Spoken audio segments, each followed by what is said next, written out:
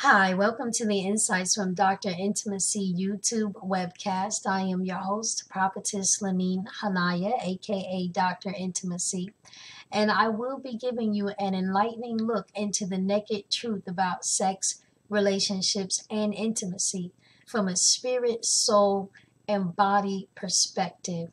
I am very excited. I'm actually continuing with my series on Incubus and Succubus, sex demons.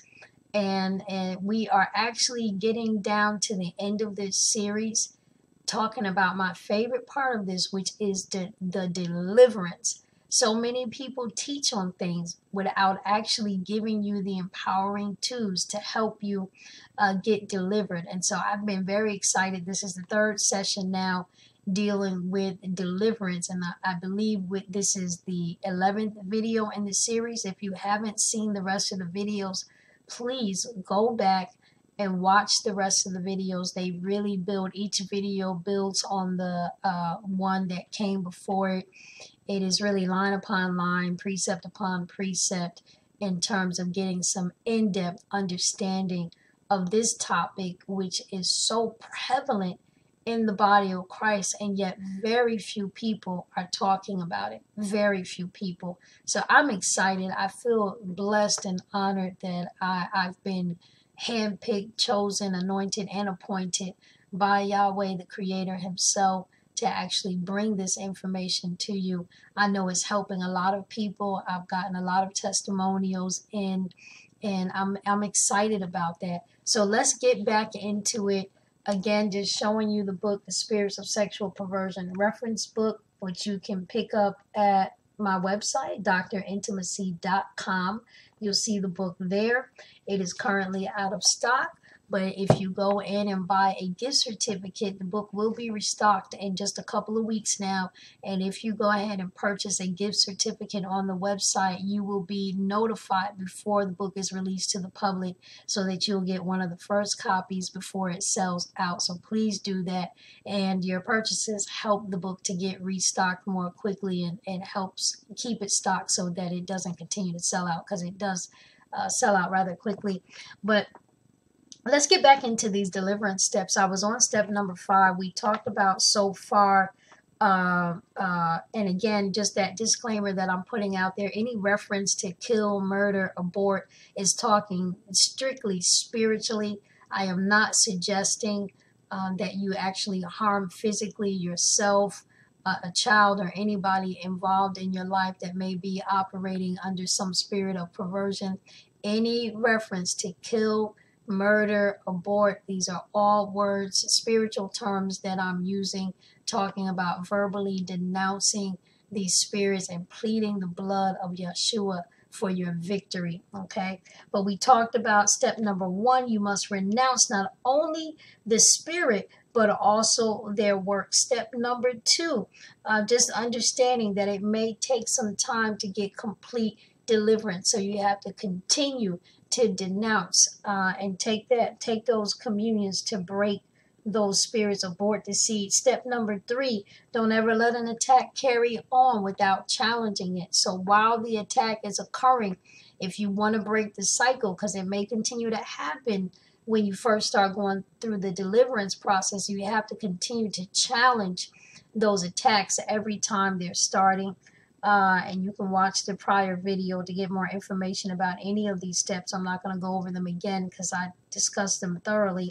Step number 4, for attacks that are occurring while you sleep, apply the blood of Yeshua to your mind and renounce these spirits before you lay down. You want to command your subconscious mind to wake you up if you begin to have an attack during your sleep, so that you can fight back. That's very important. And so now we're going on to step number 5. Let's read step number 5. It is very important that you consecrate yourself. And the word consecrate means to separate yourself, or to set yourself apart. So you really want to separate yourself from everything, every evil influence. You want to set yourself apart unto the most high and holy God for his purposes and his righteousness. Every spirit must be cast out of your life and every door closed as much as you are capable of doing. Okay, I know that you may be still developing spiritually. You may not be as mature as some of your mentors or some of the people that you look up to, but it is important and you are obligated to do what you can do. You may not be able to do everything right now, but you're obligated to do what you can do. Whatever you've been equipped with whatever you have learned so far, you must apply it. You must apply it. So as much as you are capable of, close every door, cast every spirit out of your life. That means that you do not willfully involve yourself in anything at all that is sinful or ungodly. So you're not going to willfully involve yourself in anything at all, not on purpose, that is sinful or ungodly. When you do fall or make a mistake, you must repent and get up quickly. Okay, the righteous man falls 7 times, but he gets up. Don't wallow in it. Not that you will be perfect. No one is. But every sinful and carnal area of your life must be challenged to the max. Okay? Everything's got to be challenged. This is especially true when you are in the midst of a deliverance process. Okay? So don't let any sin in your life go unchallenged. You want to challenge every carnal stronghold in your life. If you watch a lot of TV, it needs to stop. As a matter of fact, while you're going through deliverance, I know this sounds really bad, but you need to not watch TV at all. You need to not listen to secular music, period. You need to not read any magazine or book other than the Bible or something that is deliberately building you spiritually, period. Because there are so many influences in those materials and that media that can draw you back and hinder your deliverance process. So you want to commit to fasting and praying. The scripture says that these kind come out by nothing but prayer and fasting. You're going to have to implement the power of prayer and fasting if you really, really want to be free.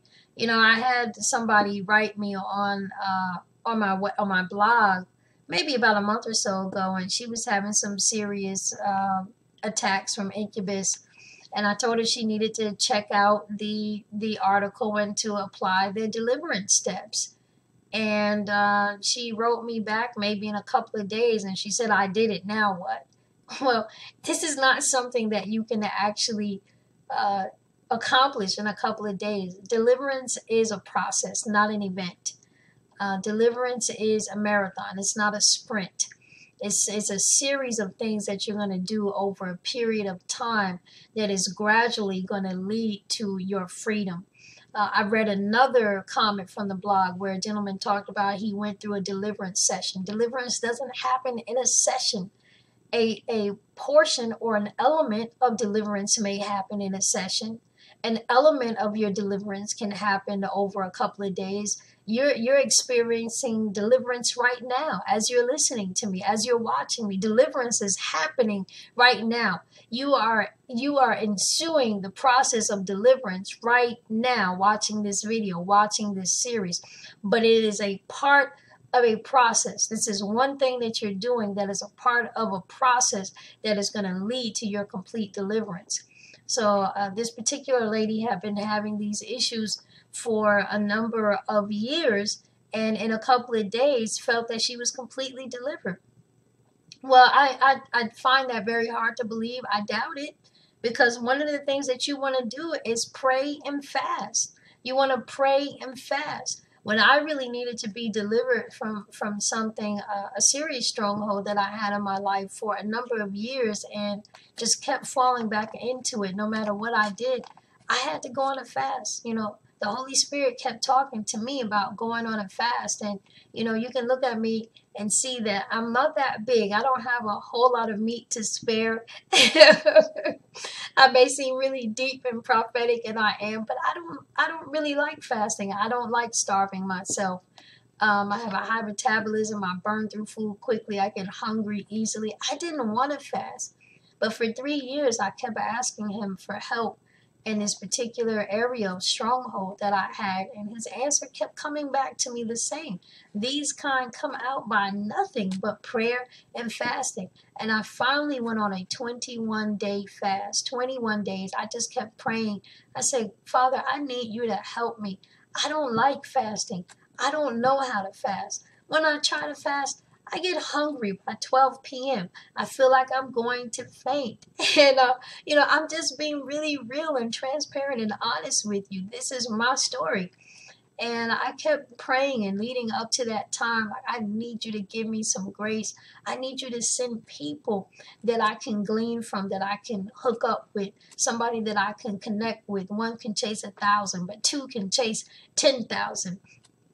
And he did that. See, if you really, really want something, if you really desire something, ask and it shall be given. He gave me that grace that I asked for. He gave me the people to help me, people that I hadn't spoke to in years, and some that I had never even met showed up to pray with me during that time of fasting, to undergird me.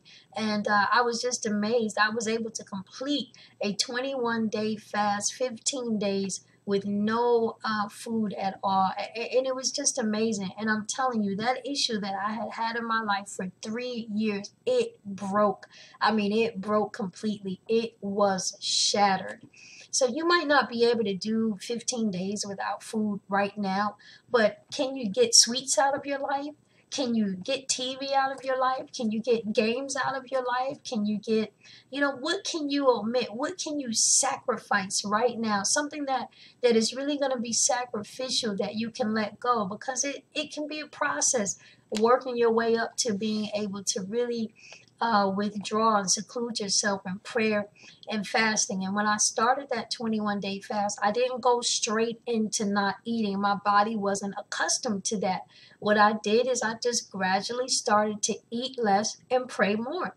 That's what I did. I ate less and I prayed more. And it was by the 6th day that I actually went into not eating any food at all. But it just began with me eating less and praying more. And so as my body was getting used to not having so much food and getting accustomed to being able to function on less food, my spirit man was getting stronger because I was praying more daily and reading the scripture more.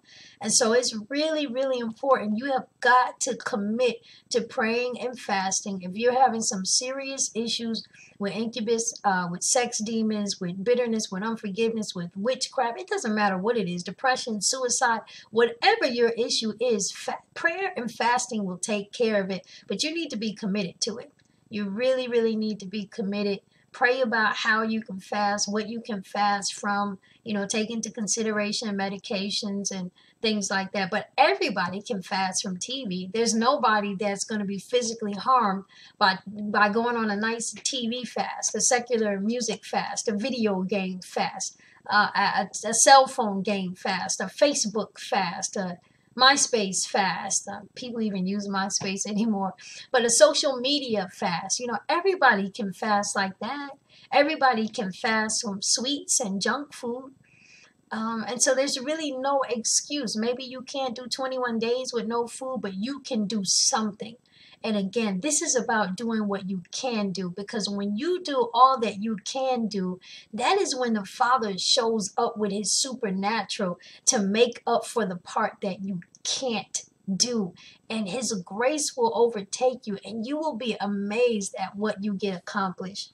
So really, really commit to fasting and praying, and get rid of every influence in your life, every carnal influence, every sinful influence, all the people, places, and things that have brought sin into your life or temptation into your life. You need to consecrate yourself, separate yourself from those things completely. This is Dr. Intimacy. You've been watching the Insights from Dr. Intimacy YouTube webcast.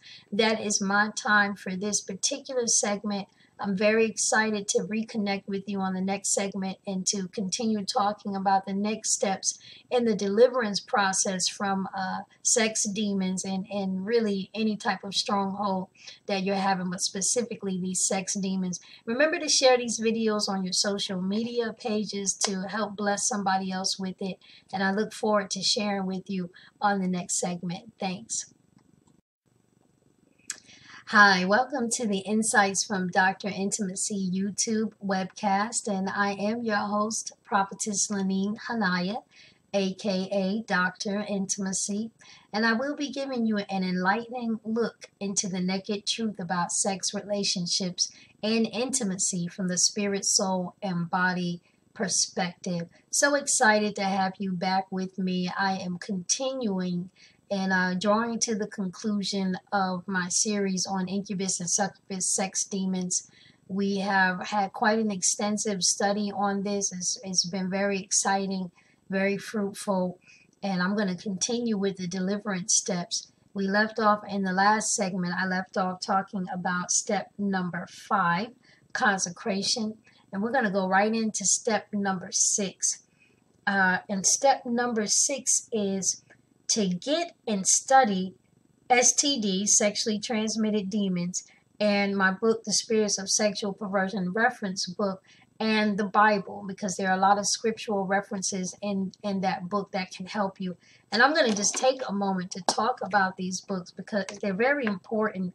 I'm actually reading out of the book right now, and what it says is, if you are experiencing these attacks, it makes it apparent that you do not have a full understanding of sexual perversion and how to walk in total deliverance. Remember that any weakness in your life will invite these spirits in to attack you. You need to have a complete and full understanding of sexual intimacy, sexual activity, and sexual perversion, what it is, the purpose for it, and the remedy. You will learn this in these 2 books. No sexual stronghold will be able to stand in your life once you learn and apply the principles in these books, along with your personal Bible study notes. Furthermore, understanding these teachings will help you develop your intimate relationship with God the Father and strengthen all of your relationships.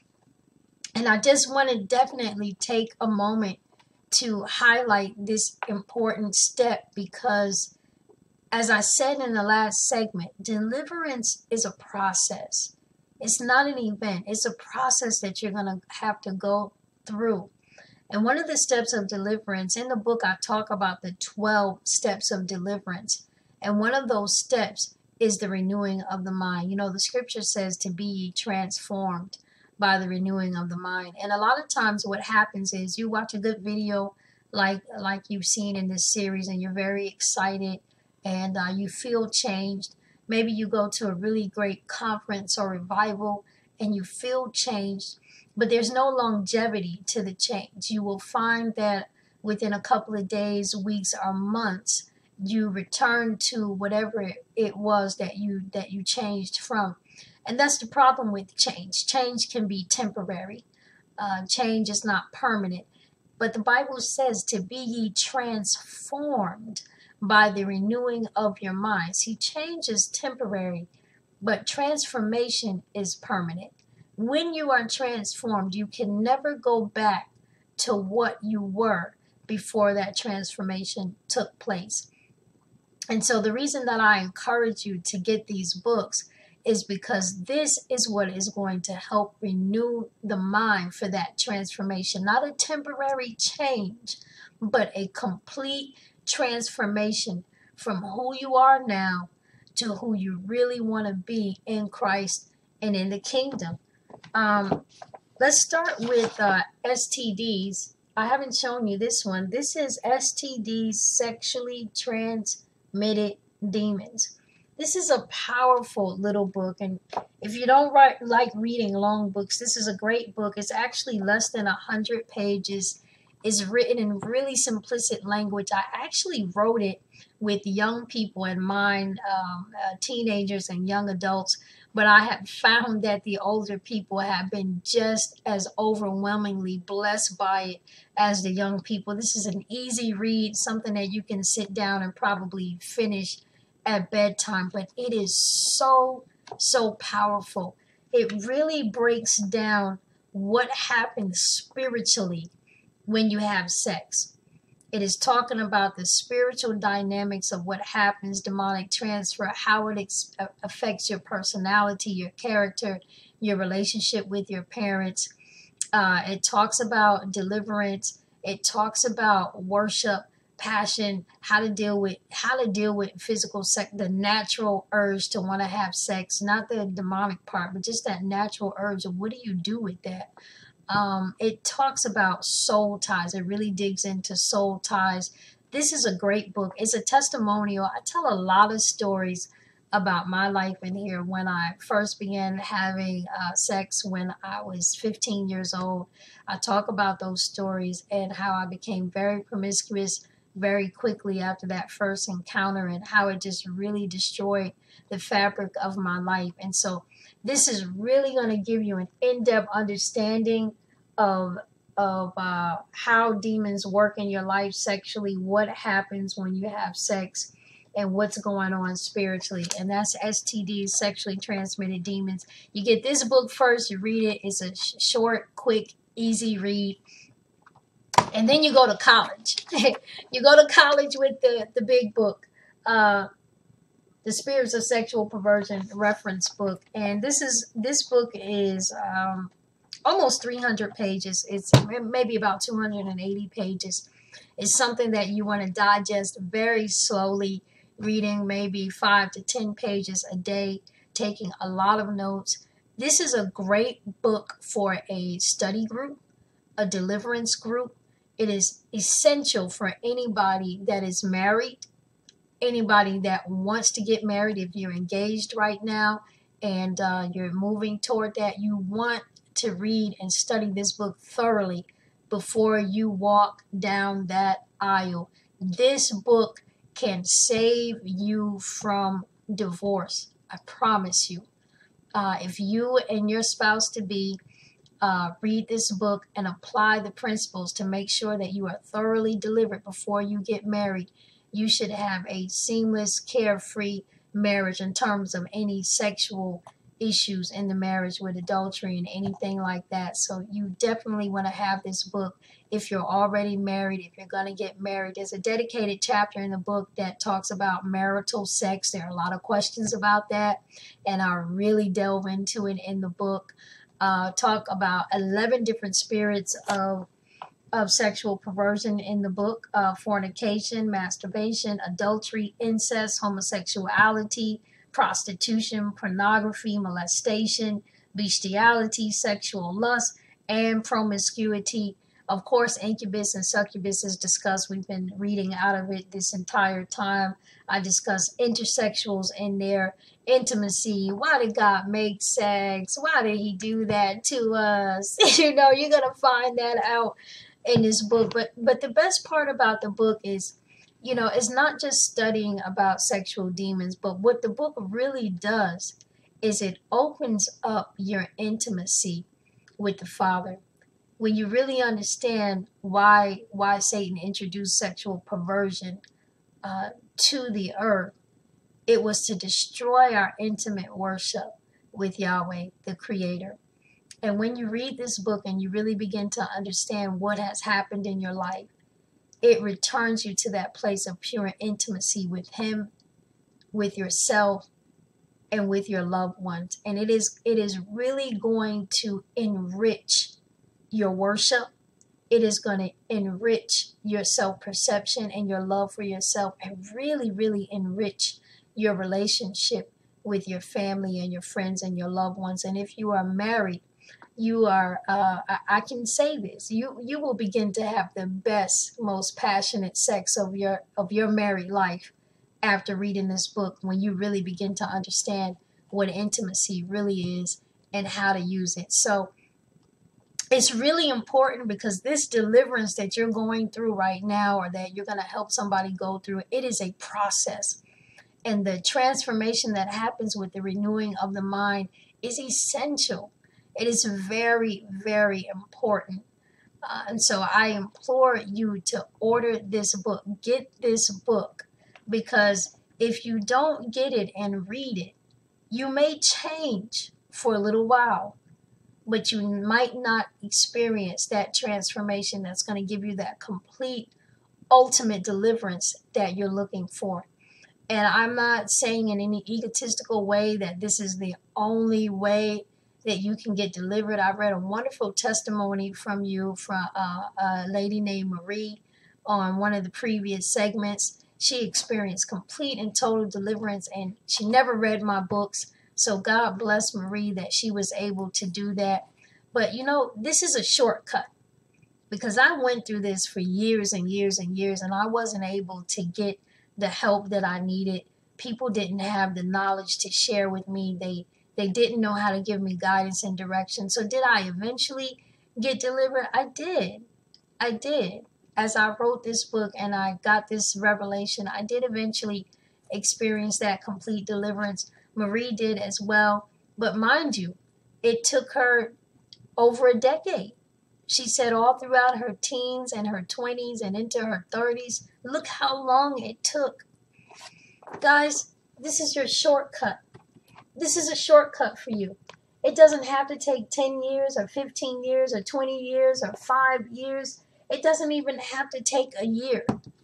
I mean, by getting these two books and just really studying them, I really encourage you to study in a group, a study group or a cell group at your church with your girlfriends, with your guy friends, your spouse, your neighbors. Get together in a group and really study this book. This is your shortcut.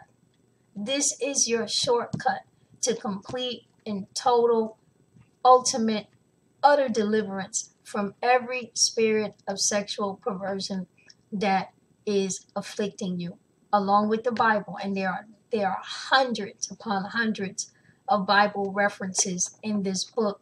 So you'll be able to study the Bible along with the book, because you can't replace the Bible with any book. No book replaces the Bible. But you'll be able to study the Bible along with this book and get such a thorough and complete deliverance. So this is your shortcut.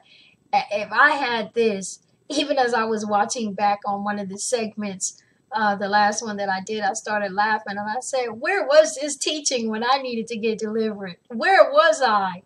But yeah, this is what I was looking for. This is what I was looking for, and I can only give you a little bit of it here on YouTube in this platform. You can get the book and you can devour it for yourself and get the complete study. So you can get these two books on my website, drintimacy.com, DRINTIMACY.com. The books are out of stock. They sell out quickly. However, they will be back in stock in a couple of weeks. What you want to do is when you go to the website, you're going to see the book link there, and you can buy gift certificates so that you can come back to the website and use the gift certificate to purchase the book when it comes back in stock. Why do you want to do that? So that you can be sure to get one of the copies when it comes in. These books are printed in very short runs, only 100 books at a time or so, and they are usually gone within a couple of weeks. They're gone. So if you buy the gift certificate, what I'm going to do, I'm going to guarantee and ensure that you get one of those printed books, because you will be notified before the rest of the public is notified that the books are available. I'm actually going to personally email you and say, hey, the book is going to be out next week, and you can use your gift certificate to put your order in right now. So anybody that buys a gift certificate, you're going to have that privilege to know before everybody else knows. And also, the more gift certificates that are purchased, the more quickly I can restock the book, and I can print more so that they won't run out so quickly. And if this has been a blessing to you, that will really be a blessing to me, just helping out with that, because it has been hard. And it really would be a blessing to me if you can help finance reprinting these books by buying those gift certificates.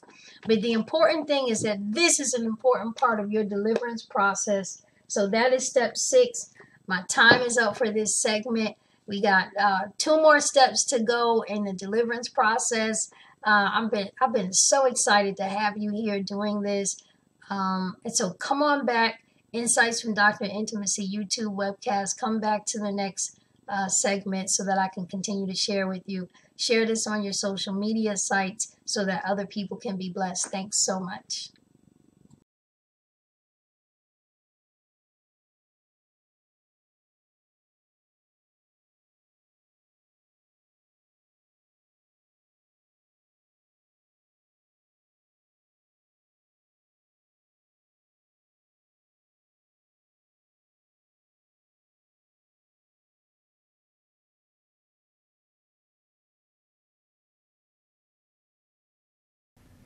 How do sexual addictions develop?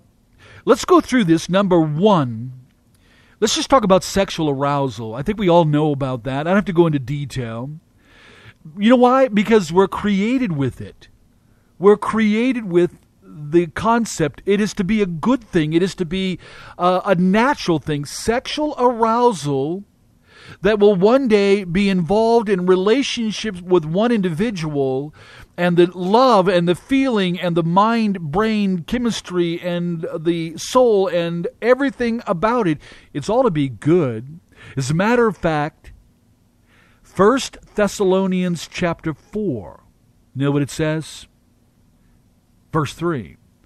It is God's will that you should be sanctified. Now that word has the idea of by the dynamic power of the Spirit of God to become more and more Christ-like, to be more and more embedded with God's grace, mercy, truth, to grow in the knowledge of God, and to begin to bear His image again.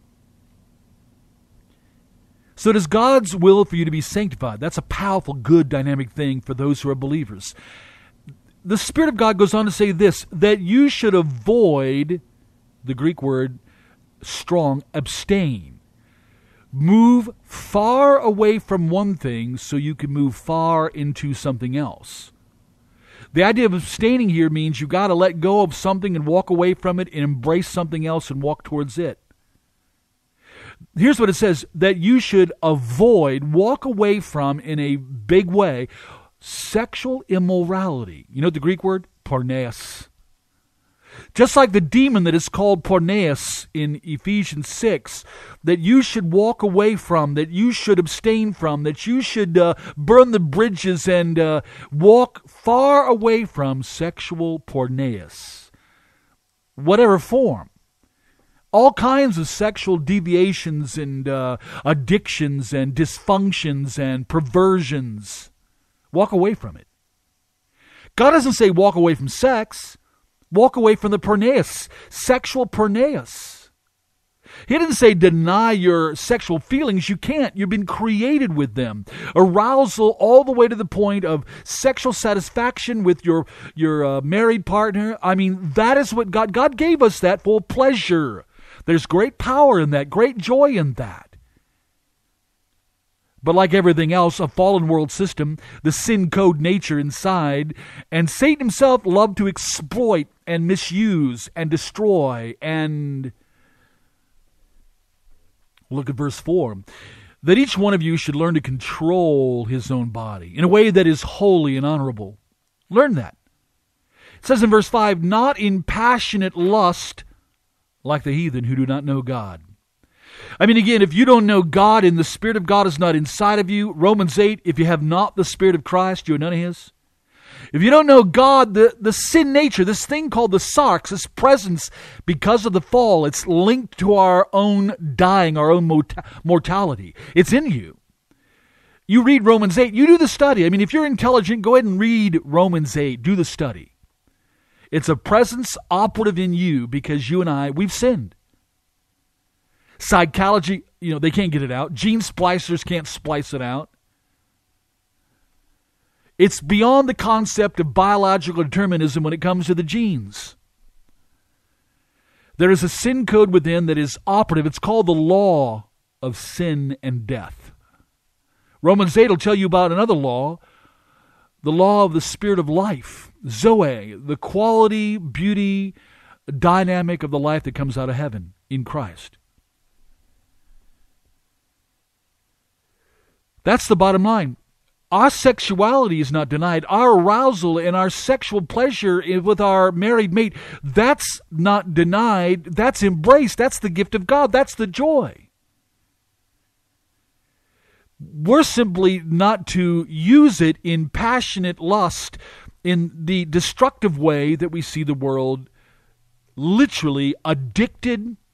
I mean, it always presents as something exciting to draw us in. I mean, that's why temptation comes. That's why people who live in that sexually addictive lifestyle, that 65-year-old man, that 75-year-old man, both of whom are in jail right now, they knew how to try to entice children.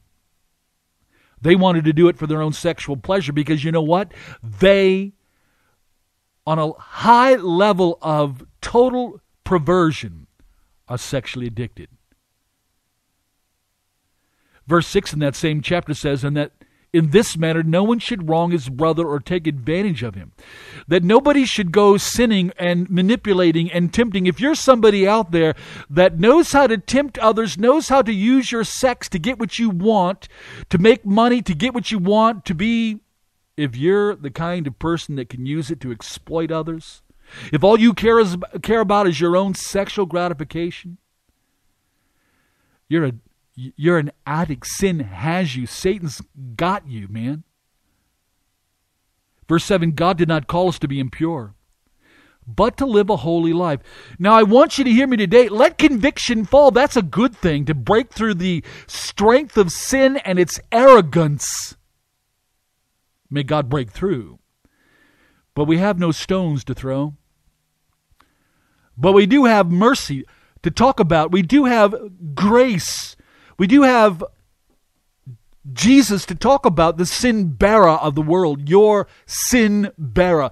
You're not going to get rid of your addiction any other way, really. I mean, you could do some things. You can be locked up. Is that what you really want? Don't you want it out of you? Don't you want your life to be changed?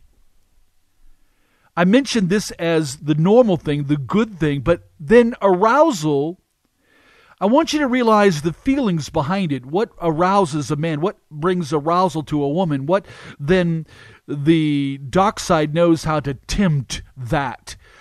The sin nature knows how to manipulate that and use that and tempt that. Wearing the kind of clothing, talking the certain talk, enticing, suggesting, doing what it takes to try to bring about the arousal in others so as to bring them into the sexual act. See, behind arousal involves also chemistry inside of us. I mean, once that starts, all the chemicals begin to move, and it's all tied to the brain, the mind. It's all tied within. Is it automatic? I mean, if you start to get aroused, can you walk away? Yes, you can walk away. If you see something on television, see something on the beach, if you hear something in a song, if you read something in a book, ladies, if all of a sudden you're getting sexually aroused, what are you going to do with that? What are you going to do with that which arouses you in the wrong way? Because you know the fallen world system, the flesh nature and others, and even the devil himself, there's going to be the drive to tempt. You ever read in James, each man, each person is tempted when by his own, listen, evil desire, not the right kind of desire, not the right kind of sexual arousal that leads to joy and blessing and everything that's involved with your married spouse. No, this involves just simply sheer sin nature desire to tempt you. Now, each man is tempted when by that evil desire, listen, it talks about you being enticed and then dragged away.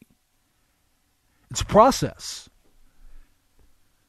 It involves then the development of feelings on the inside. Now, I want you to hear me when I say point number 3, the story of the duct tape. So I'm at a conference in the Akron area. The doc is up there teaching, and it's on the subject of healthy sexuality. So the professor walks over with a piece of duct tape, grabs a man's arm, and puts the duct tape on the man's arm, of course, covering the hair on his arm and everything else. And he smiles. He's done this before. The guy then slowly has to peel the duct tape. I mean, the duct tape is sticky, and now he's pulling the duct tape off, and of course is going to pull some of his arm hairs out and everything else. The professor then takes the duct tape that has just been pulled off that man and slaps it on the arm of another man. Well, that man has to take it off, but it's not as sticky.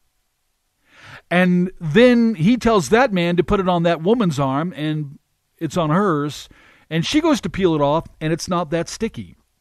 And then to the next. Eventually, the duct tape can be slapped on any arm and barely connect.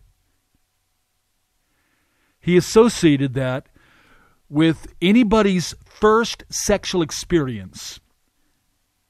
It is supposed to be that when we have our first real sexual experience with the spouse that God has given us, that we have engaged for life, that is to be yada, the intimate engagement of body, of soul, of love. It is sacred. All the feelings, pleasure, it's all to be there. And when the climax comes and when the goal of that sexual arousal comes about, there's all of a sudden a mind-brain chemistry that is inseparably connected to the love that you have for that person. It embeds. It imprints. And it's as if your body says, I want that again, so as you want your spouse again and again and again and again. And as married spouses that love one another, and let me just tell you something, biblically, the arousal, the sex, all of it, you should realize biblically it is all absolutely good. There's a book out there called Intended for Pleasure. I believe it was written by Christians. Gosh, I read that probably 30 years ago. You see, if all of a sudden you just go out and a teenager, you have sex with somebody else again and again, and somebody else and somebody else and somebody else. I mean, there's gays that have sex with 10, 20, 100, 200 other partners. It only becomes the sexual, chemical self-pleasuring. It's all about just that pleasure principle. It's all about really it's no different from the meth head, the heroin addict, the crackhead. I mean, the idea, you know what some guy told me one time? He said he was free from crack, cocaine, and all the rest. You know what he told me one day? He said, Russ, even though I'm free and I don't do cocaine any longer, if I see somebody take out white powder like flour, pour it out on the counter, begin to use it, he says, I begin to salivate. It's as if my body, once I recognize and look at that powder, I began to learn what that powder would do to me. Like the meth head, everybody else, they know what the drug will do. That's why they'll steal. They'll sell their body. They'll do anything they'll give up their kids because they want that feeling. Some people will do anything for that sexual feeling. Some people will steal, cheat, rape. I mean, this is where incest comes into the picture. This is where, if somebody has been taken by a family member and sexual things were done and the arousal was there and you felt the sexual feelings, you know it's wrong, you know it's weird, you know it's unnatural, but the sexual feelings are there. That's true concerning the necromantic ritual, those that practice sex with the dead. All the feelings are there. The arousal, the feelings, the sexual climaxes, all of that is there. And it all brings about the chemical response and embeds to where your body wants again and again and again and again and again. It's embedded in the wrong way. It's imprinted in the wrong way. To where finally, whether arousal was brought about in the middle of rape, incest, testing, experimentation, peer pressure, the push, even when you know you didn't want to do it, but someone said, if you love me, you will. Someone said, if you want me to be with you, you're going to have to do it. And some girls, some guys will give their sexual lives away, give sexual favors away just to move up in places. I mean, that's true. Everybody knows that. Sex sells. Sex has power. Sex can gain access. Along with that, the sexual experimentation. And again, once you do it and do it again and do it again and do it again, because the arousal climax factor is there, the chemical embed and release is there, and the embed is there, then you're driven. That's why some people can see something. I mean, how could it be that somebody would be sexually excited looking at a dead corpse? It's so far beyond me. Sexually excited to look at a little child, so far beyond. You and I would think, but if somebody being led by the sin nature, by porneus, dark, wicked, unclean spirits, to misuse, we can all recognize that sex can be misused. Human trafficking, fight it. Satanic ritual abuse, fight it. Pedophilia and child sexual abuse, fight it. The issue is, point 7 on the notes, I mentioned this yesterday, Romans, and you and I need to do a study, because in secular psychology, they cannot give you this. See, what is inside the construct? I mean, what's inside of us? Fallen humans, we have an operative law of sin and death. Unless, as we'll talk and really bring this out, we're going to really help you with how to break free, how to have permanent freedom, how to help bring others out. Can you find freedom? Can you break away? Can you get out of the pattern of sin, addicted, arousal, climax, sell anything, do anything, spend all your money, spend your life. You'll go past the guilt. You'll go past everything. You'll walk away from God. Sin nature is involved. Dark spirits, without question, can be involved in the temptation. Especially now with the so-called sleep paralysis, astral sex, shamans, and so many in the world of the New Age and in occultism teaching vast new levels of sexual arousal climax that involves the chemical imprint and drives a person to find the same again and again and again, whatever the cost. Tired, guilty, shame, secret life. Someone screams out, why do I have these sexual feelings? Let me say this, because a gay man was complaining, why did God give me sexual feelings for men if God also doesn't want me to have sex with them? First of all, let's make it very clear. God did not give you sexual desire for men. God did not give sexual desire for dead corpses. God did not give sexual desire for animals, for demon spirits, or for children. That comes from the sin nature. That comes from demon spirits that guide in that transmutation of the gift of sex.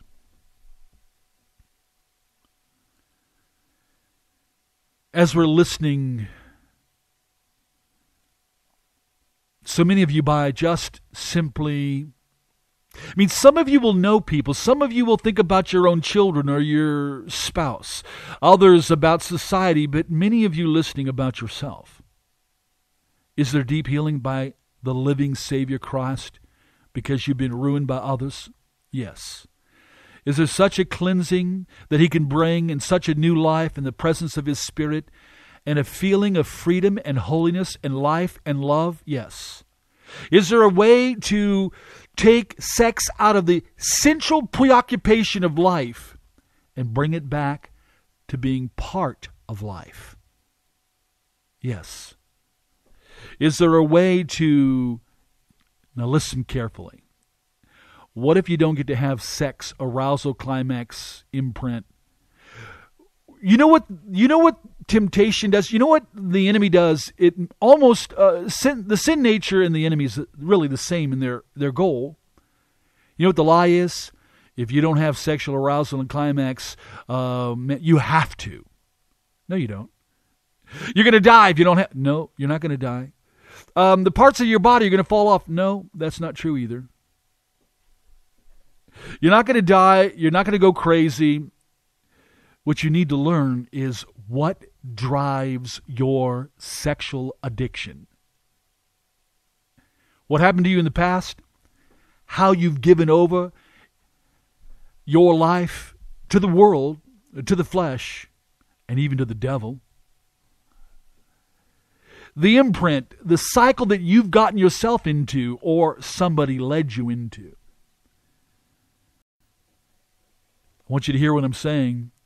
Nobody stands here as a religious nut with stones in the hand to throw and condemn.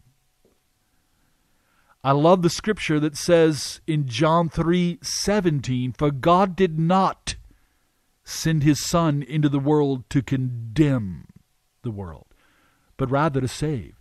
Saving power is forgiveness, washing, cleansing, renewal, power to begin to walk habitually in the right way. And your feelings and your system of chemistry inside, everything can be changed from the inside out when Christ comes inside.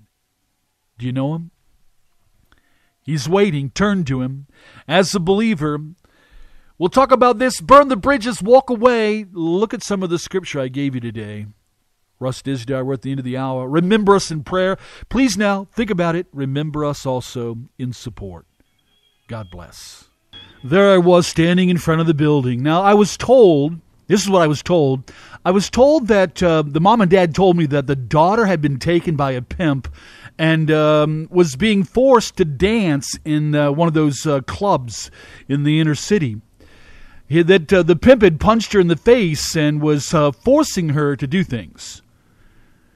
It kind of outraged us, and so a couple of the brothers and I, we went down to Lisa's Cabaret there in Akron and knocked on the door of the Dancer Bar. Asked about seeing the manager. They wouldn't at first allow that, so we got in. I mean, we did get in. And there to my left was a black girl. She was a dancer dressed in her bikini at the time, and a big old bouncer with a choker chain around his neck. I stood there at the bar looking at one of the men saying, "I need to talk to your manager," because I'd already called the Akron Vice Squad, told them what was going on, asked them to come down. As I stood there waiting for the manager to come, I looked over at the bouncer, and the bouncer was looking at me with one of those mean, ferocious, "I'm going to kill you" kind of looks. Well, inside I'm praying. I looked over at him. The Spirit of God gave me some insight. I just opened my mouth and said to him, "You're not supposed to be here. This isn't God's plan for your life. You have a background in church. And I think you gave your life to the Lord, but now you stand here backslidden." The man was undone. He smiled with guilt-ridden face, disarmed. Then the manager showed up. I told the manager about the girl. She's only 17, and you're breaking the law. And the pimp punched her. I'm telling him all this stuff. The one black dancer comes over and says, "Hi, honey, do you want to come over here? I'll show you what the club's all about." So I looked at her politely but sternly said, "I am not here for that." As we waited a little longer, there was another dancer that came by, sat down in a chair, of course with a bikini on. I just looked at her. They called her Angel. And I said, "What are you doing in here?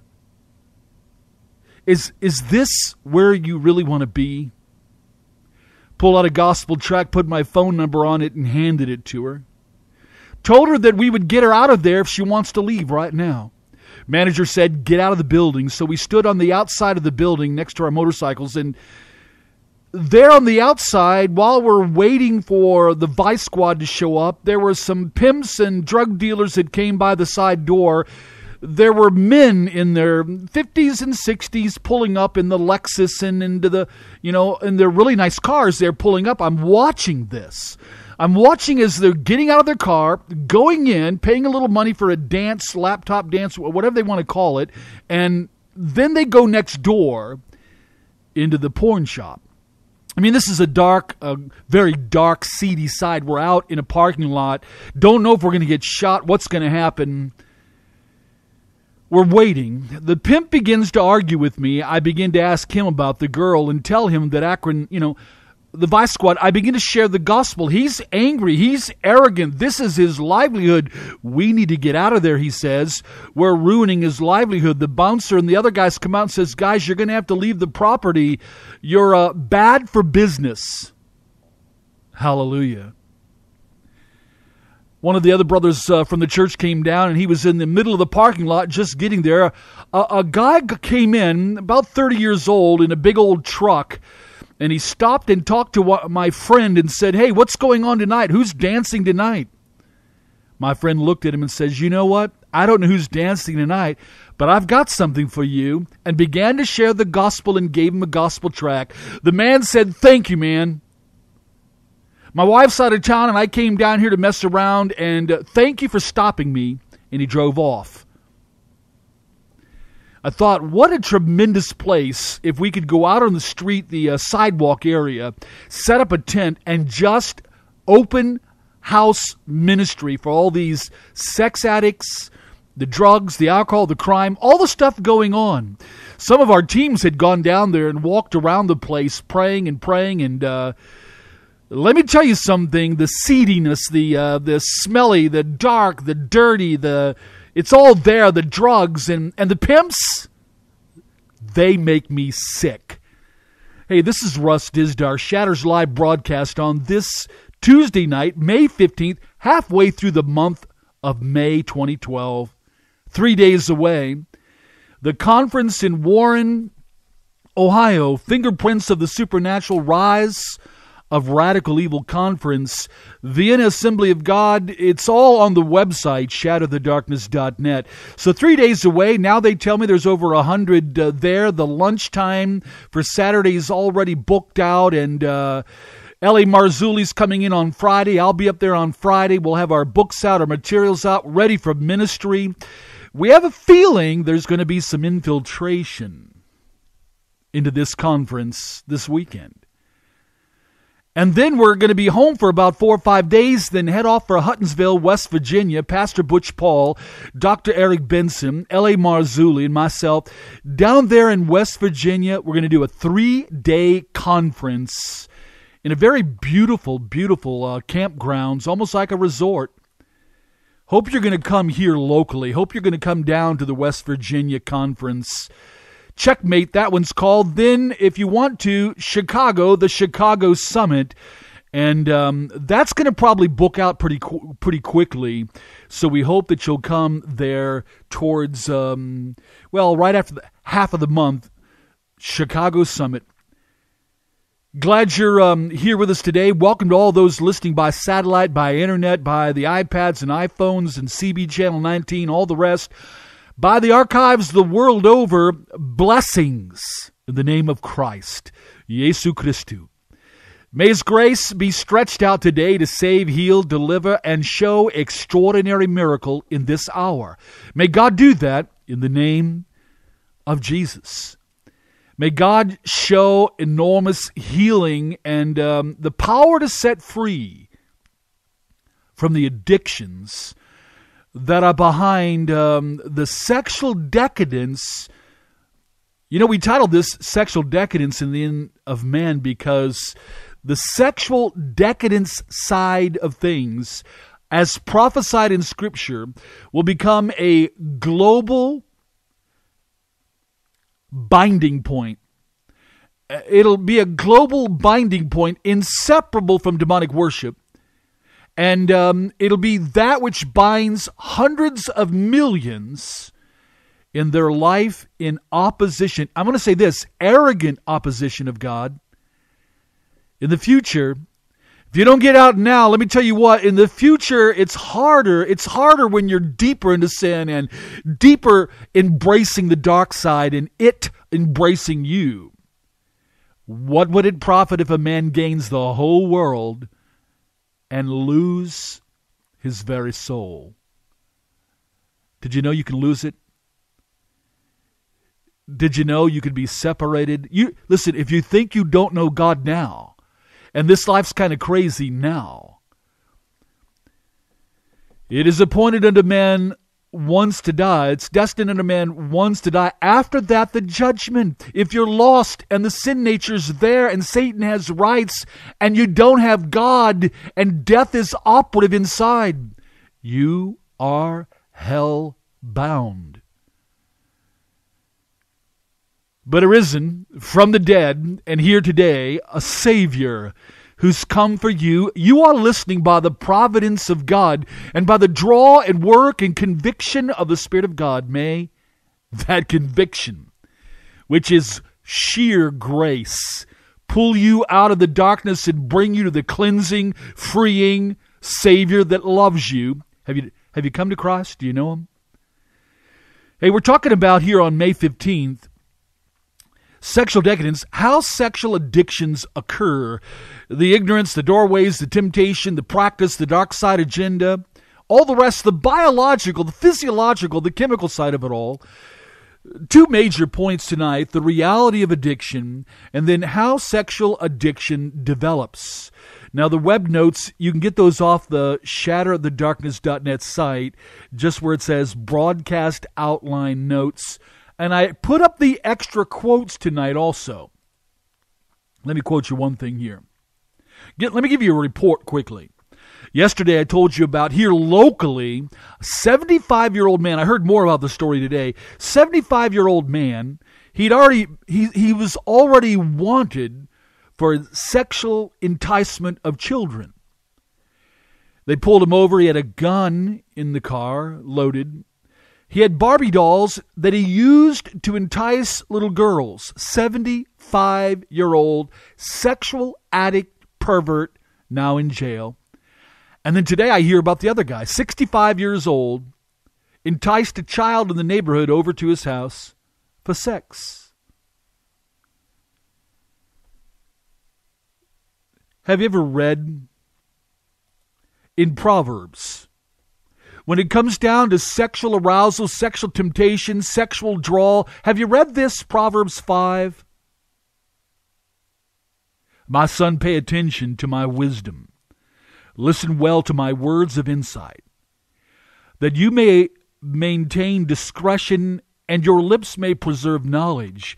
For the lips of the adulteress drip honey, and her speech is smoother than oil. But in the end she is bitter as gall, sharp as a double-edged sword. Her feet go down to death. Her steps lead straight to the grave. She gives no thought to the way of life. Her paths are crooked, but she knows it not. Now then, my sons, listen to me. Do not turn aside from what I say. Keep to a path far from her. Do not go near the door of her house. Listen now carefully.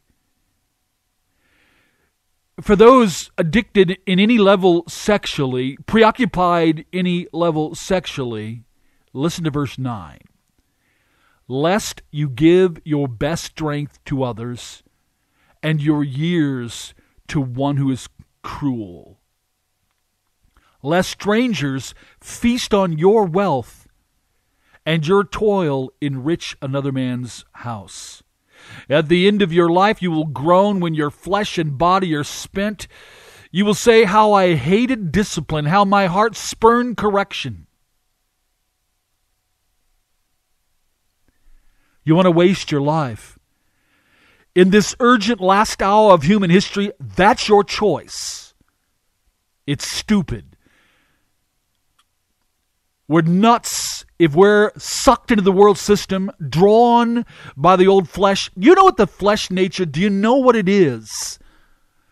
I want to tell you about that tonight in this context of, 2 points tonight. The reality of addiction and then how sexual addiction develops. So to all the sex addicts out there, let's open the windows and see the raw truth. And let me tell you right now, there's incredible hope. May God's conviction come. May His mercy strike. Let me tell you this, when the woman who was caught in adultery in Scripture, you ever read this Gospel of John? Caught in the act? I mean, in the Scriptures, there's prostitutes. In the Scriptures, there are those who are selling them and using them. There are those who are enticing and drawing people in to make the money, the buck. She's caught in adultery. And again, here's where you can see the difference between Christ and fake religious, just man-made religious junk. Here's the Pharisees standing there with stones. They caught her. See, they're out there looking for it. They're all dressed up, haircuts and everything else. They're all looking in a certain direction, and they're kind of tagged as the religious Joes of the day. And so they catch the woman. How'd they catch her? I don't know. Did they go after her? Did they find? It's like they snoop to find it. Self-righteous, unsaved, undelivered themselves. But they've got stones. You know what man-made religion does? It stands there in front of you with stones to consume you, to destroy you. There's no sense of how this woman get there, what happened to her, why is she doing this, and zero mercy in man-made, cold, hard religion. No deliverance there, no salvation there, no healing there, no freedom there, no mercy there. Look who stands in between the religious nuts and the sin-packed woman. Christ. Jesu Christu. Now we have God in human flesh. You want to see how he deals with it? There he is writing in the sand. I don't know what it is. People have speculated. You who've cast, you have not sinned, cast the first stone.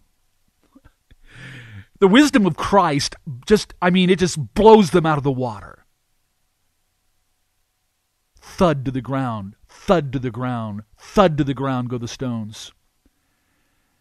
And the religious, self-made, self-righteous men walk away with their own sin. So blinded, they just simply walk away. See, you can listen to this and be blinded by everything and just listen and walk away, your sin intact. It's not good enough just to feel guilty or just to realize you're in the wrong. God calls you out of it to put you in the right. God desires and has made the way for you to be right with God, cleansed, and know it. Jesus asks the sinning, adulterous woman, she's into it, and where are your accusers? They've all gone. Now she's just face to face with God in human flesh. I wonder what this woman caught in adultery, is the guilt there, the shame there, the dirtiness there? What's there? Does God in human flesh spit on her? Write her a letter and say, look how stupid and guilty you are. What does he do? What does God do? He totally forgives. And he tells her, go, but don't do this any longer. Don't sin any longer. You know what sin is? In every single case, every kind of sin, no matter what it is, it's always touching the hot burner. We always get burnt. It always moves us from God. It brings the wall between us and God, and it brings the junk of this world and what sin's results. We reap what we sow, do we not? Let me start here. The reality of addiction. The world is really out of control when it comes down to this. I can read the reports. I can read the materials. Let me read one right now when it comes down to addiction. This is what Patrick Carnes says in his book, Out of the Shadows. Sex addicts, and I'm quoting here, addicts progressively go through stages in which they retreat further from reality of friends, family, and work. Their secret lives become more real than their public lives. What other people know is a false identity. Only the individual addict knows the shame of living a double life. The real world and the addict's world, leading a fantasy double life, is a distortion of reality. That's from Patrick Carnes' good book, Out of the Shadows. Out of control? I mean, think about it when it comes down to the net. Think about it when it comes down to prostitution and the dancers. Think about all of that. The guys that go and, unleash the dollars and the monies and to see the dance and to see to see it all. And don't forget, ladies, that it turns the other way around too when Chip and Dale come to town, right? You see, sexual addiction goes both ways. And the fallen world, the sarx, the sin nature, that principle operative in us when we're lost, and the ability of it to tempt us when we're saved. And don't forget the dark side. I mentioned it yesterday. Dark side spirits titled Porneus Pneumonicae, Ephesians 6. I mean, they are out specifically to traffic in sexual addiction. Dark side operatives know that it dirties the conscience, dirties the construct of a human, and eventually helps open the door to demonization and possession. That's why Satanists have sex rituals, sex magic, tantra, kundalini, and all the rest. Because the spirits guide, because they want to preoccupy and they want to embed. They want lives to be transmuted. They want to manipulate and exploit what God has created as good, turn it around and exploit it for their use. Are you going to sit there and let them do that? Are you going to sit there and let sin, the world system around us? Give me a break. Downtown Akron. That cabaret down there that draws in all those people, including the drug addicts and the sex that sells to make the money to get the drug that eventually turns the girl and the guy. The meth heads, I mean, there's so many times they look like they're 100 years old. There's a price to pay. There's a cost in all of this. Why give your strength to another? Why surrender your life? Do you really want to surrender it to an out-of-control world? Now, there's things you won't do. There's things you listening right now you will not do. Whether you're in India or Pakistan, Russia or China, whether you're in Brazil or Kenya, whether you're in London or Berlin or Amsterdam or Manila, it makes no difference. The fallen world system, guided and led by folks that are just absolutely consumed by the sin nature and Satan's work. It's prophetic that with the manifestation of dark side presence comes deeper entrenchment and the embedding of sexual addiction. And let me tell you something, sexual addiction makes some people arrogant. It makes some people arrogant and argue for their lifestyle, and they'll make fun of you. They're going to rip you up because you don't do what they do.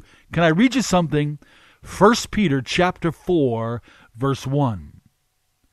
Therefore, since Christ suffered in his body, arm yourselves also with the same attitude, because he who suffered in his body is done with sin. As a result, he does not live the rest of his earthly life for evil human desires, rather.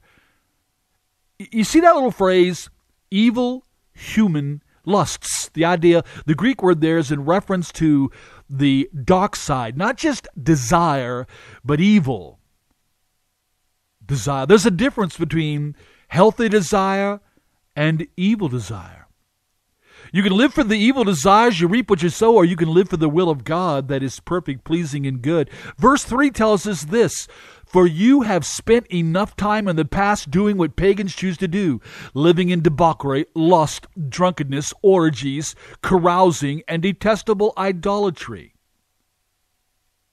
If you have walked away from all of that, make it clear and clean, burn the bridges. Verse 4. They think it strange that you do not plunge with them into the same flood, this gripping, transmuting flood of dissipation. They heap abuse on you. Now, I want to tell you right now, there are those in the porn industry, prostitution, pimps, and the gay activists, all across the board, the hedonists and the clubs. They can be arrogant. They can have protests. They can write signs. They can go to lobbyists. I mean, NAMBLA lobbies and has lobbied in the United States. They've lobbied with a slogan: sex before 8 is too late. Have you heard that?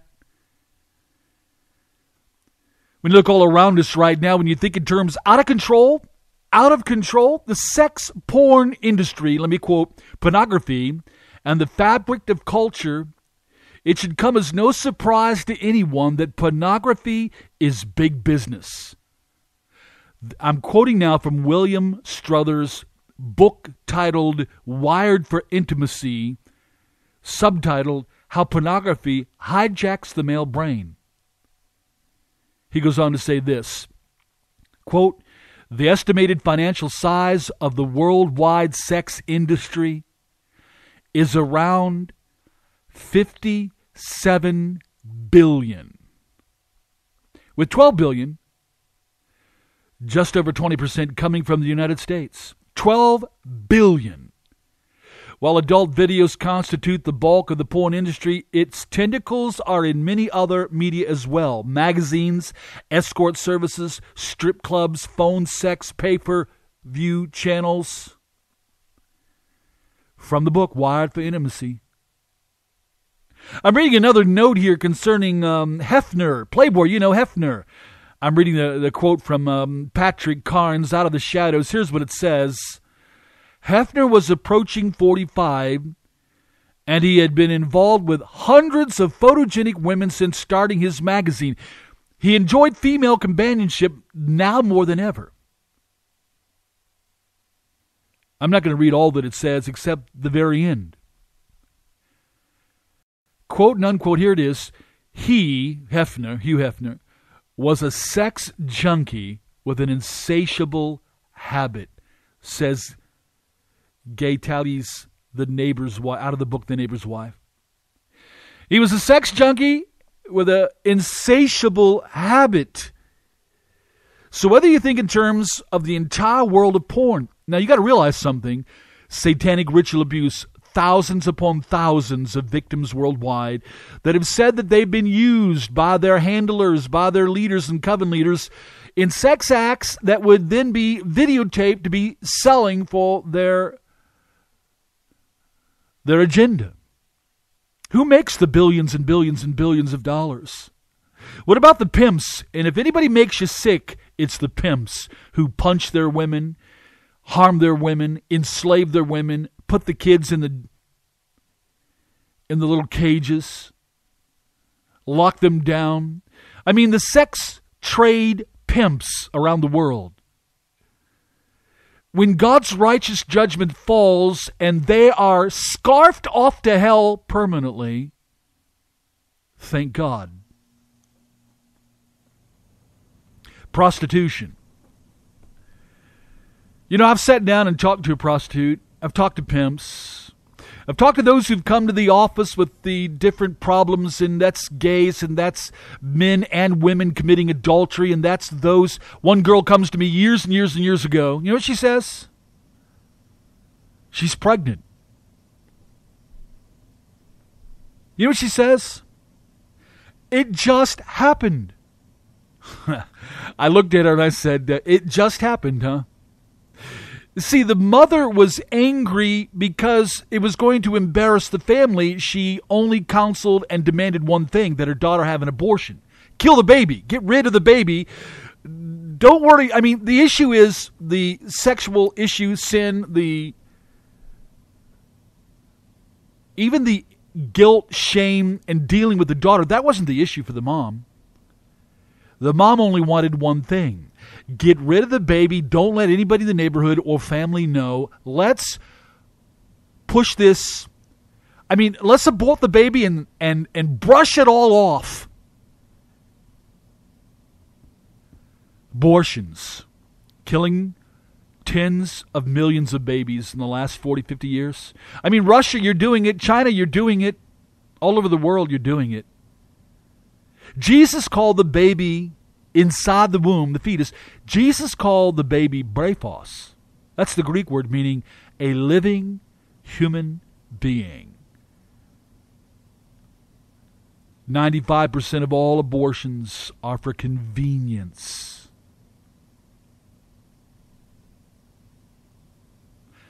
It comes down to point 5, sexual hedonism.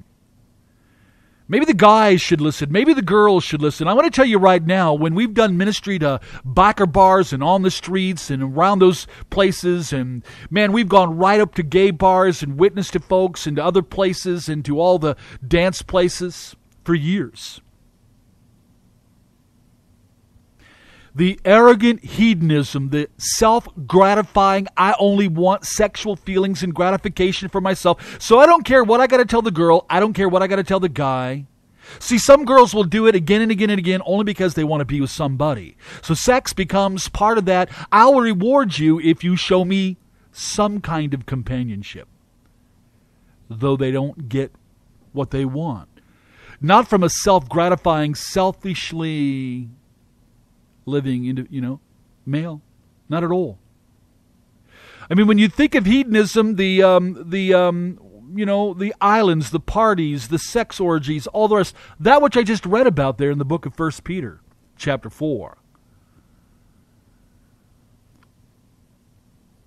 College campuses right now, I mean, it's just amazing, isn't it? I mean, we've done college campus evangelism, Akron University, Kent State University. We were up at Yale a few weeks ago, and on that weekend, again, everybody's out partying around, wanting to do the stuff, and, experimentation and exploitation, everybody's doing it, peer pressure. You'll have sex with me if you love me, is what someone says. Liar. And see, all the time while I'm speaking right now, there are so many listening. You've been bitten, you've been hurt, you've been burned, you've been desecrated. We can talk about incest, rape. We can talk about all the rest.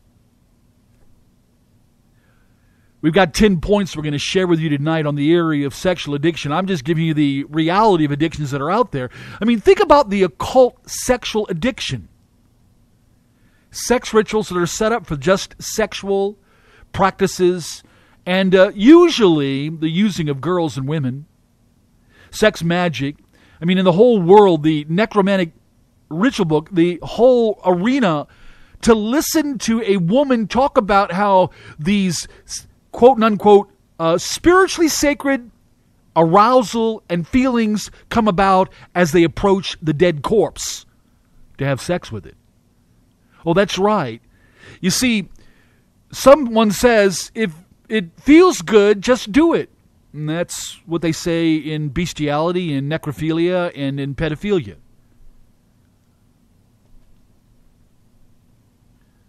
I mean, people steal money from other people because that gives them something. I mean, there are those who sell drugs and ruin other people's lives because that gives them something. There are pimps that don't do what the prostitutes do, but they force the prostitute, trick the prostitute, enslave the prostitute, manipulate the prostitute.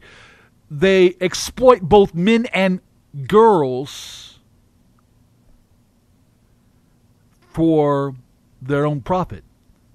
So when I say take a look at all these fields, look at the industry, look at the advertisements, look at the little girls put up on stage. Sex, well, follow the money. Doesn't marketing know? Don't they understand? Don't they realize that there are things that they can put into their ads that will bring an enticement, that will draw attention, some for women, some for men. Even gay ads. So it sells, it costs, it burns, and it drags so many millions into the depths of the sin nature, to the edge of hell itself. Some wonder how they're going to get out of it. They wonder if their lives will ever change. They feel already they messed up. They've done stuff so many times that it doesn't matter anymore. They're just ruined. We're all ruined. For all have sinned, harmatia. We've all fallen short. We've all missed the mark. We've all sinned. Fallen short of the glory of God. That's what happens in a fallen world. That's what happens when sin is the operative principle in life that drives us in opposition to God and all that we were created to be and do. It moves humanity to go against all of nature, created nature, biologically, physiologically. We know there are things that are very true in the world of sexuality. I mean, nobody wants to talk about that. I mean, it's like the thought control police are here right now in the United States. Other parts of the world they've already won over to say, don't bring it up, don't acknowledge biologically and physiologically certain sexual addictions. They are just completely unnatural. They're wrong. Many of you listening right now, you would say, yeah, sex with the dead, sex with the animal, sex with spirits. That's all unnatural. That's all wrong. I mean, those, you know what I did? I'm sitting at a restaurant, a satanic, ritually abused, chosen one sitting across from me. A professor comes in from the university. He begins to explain his life in the world of the occult and what he got himself into and the spiritual engagement with a demon that was leading him into sexuality. He began to explain in detail the sexual feelings. I had to stop him because it repulsed me. The pornography coming out of his lips, he was consumed. Did he go through deliverance? Yeah. Was there a spirit there? Yes. Was he delivered? Yes. Did it take us some time because of his embrace and because of the sexual body chemical, mind-brain reaction to sexual arousal and climax and demonization? Yes. You want to step into the deep waters? You want to burn yourself badly? Well, there is a Savior. There is a healer. It's not that you didn't pay the cost or are not going to pay the cost. Walking away from just eliminating babies and killing them, aborting them because it's not convenient.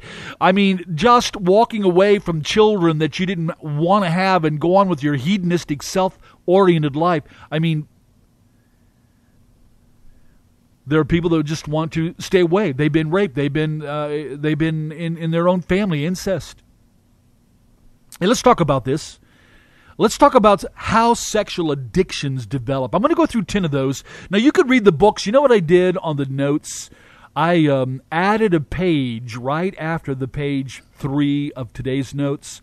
I added a page. There's a book called Not in Our Genes. There's another book, Biblical Guide to Counseling the Sex Addict. Another book called The God of Sex. Another one called The Homosexuality and the Politics of Truth. There's two links up there also. Pure Life Ministries, all about, that's all they do, dedicated in helping people out. And then there's Exodus International. Take a look at it. The untold story in America and around the world is that there are thousands and thousands and tens of thousands of gays, ex-gays, people that walked away, ex-porn, ex-prostitutes, XXX. Jesus truly does, and only God can, give an absolutely new start, new life. So I'm standing at the front of the church. I'm looking out. You wouldn't think this is a nice day. I see a mother with her 2 boys. I see the father standing there. I mean, it's just an incredible look as I'm looking out over the congregation. This is the lady that came to me to say, Russ, Pastor Russ, when I was in college, I was a lesbian. I lived years as a lesbian. I didn't know that. Here she is, a mom, 2 children, a husband. She said, Russ, that's gave myself to when I was in college and practiced it, realizing that it was wrong. I got out of it, walked away. I look in the same congregation. There's a man. I did the wedding. I did the wedding for him and his wife, and he was a ex-homosexual. That's where he once was with his life. That's what he once practiced with his life. I want you to hear this show today, that incredible change, permanent change, complete change, joyful change can occur for all of us. Over to my right, here's what it says. California may ban gay teen conversion therapy. This is Sacramento, California. A first of its kind ban on controversial form of psychotherapy aimed at making gay people straight is speeding through the California State House. Now, please understand something. This is being pushed by the gay lobby, the gay homosexual lobby. It says here, quote, this therapy can be dangerous, said the bill's author, Senator Ted Lewell. The Tolerance Democrat added that the treatment can cause extreme depression, guilt, that sometimes leads to suicide. The other side of the story could also be said that depression, guilt, everything else. I mean, what about those that want to get out? What about the thousands that do? So I'm looking at YouTube videos today, ex-lesbians, ex-homosexuals, listening to their stories. I've done this over 35 years in counsel and listening to stories. Now, I did sit on a bench one day. A girl had called. This is a young girl that we'd ministered to years prior. She called and said that she's in town. She wanted to talk. By the coffee shop, at the bench, she explained to me that she became a lesbian. She asked me what I thought. She asked me what the Bible said. And when I told her what the Bible said concerning it, she became angry. I mean, she was red-faced, angry, got up, walked away, walked back and forth, very angry.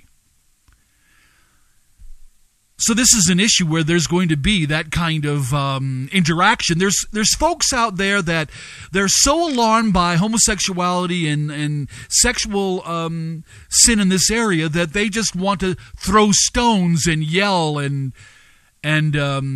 is that the answer? What about when it comes to adultery and sex before marriage and strippers and prostitution and porn and all the rest?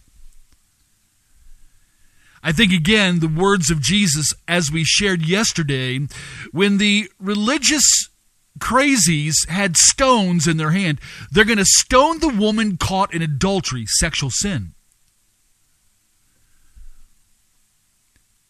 And there is God standing there in between the two, and mercy prevails.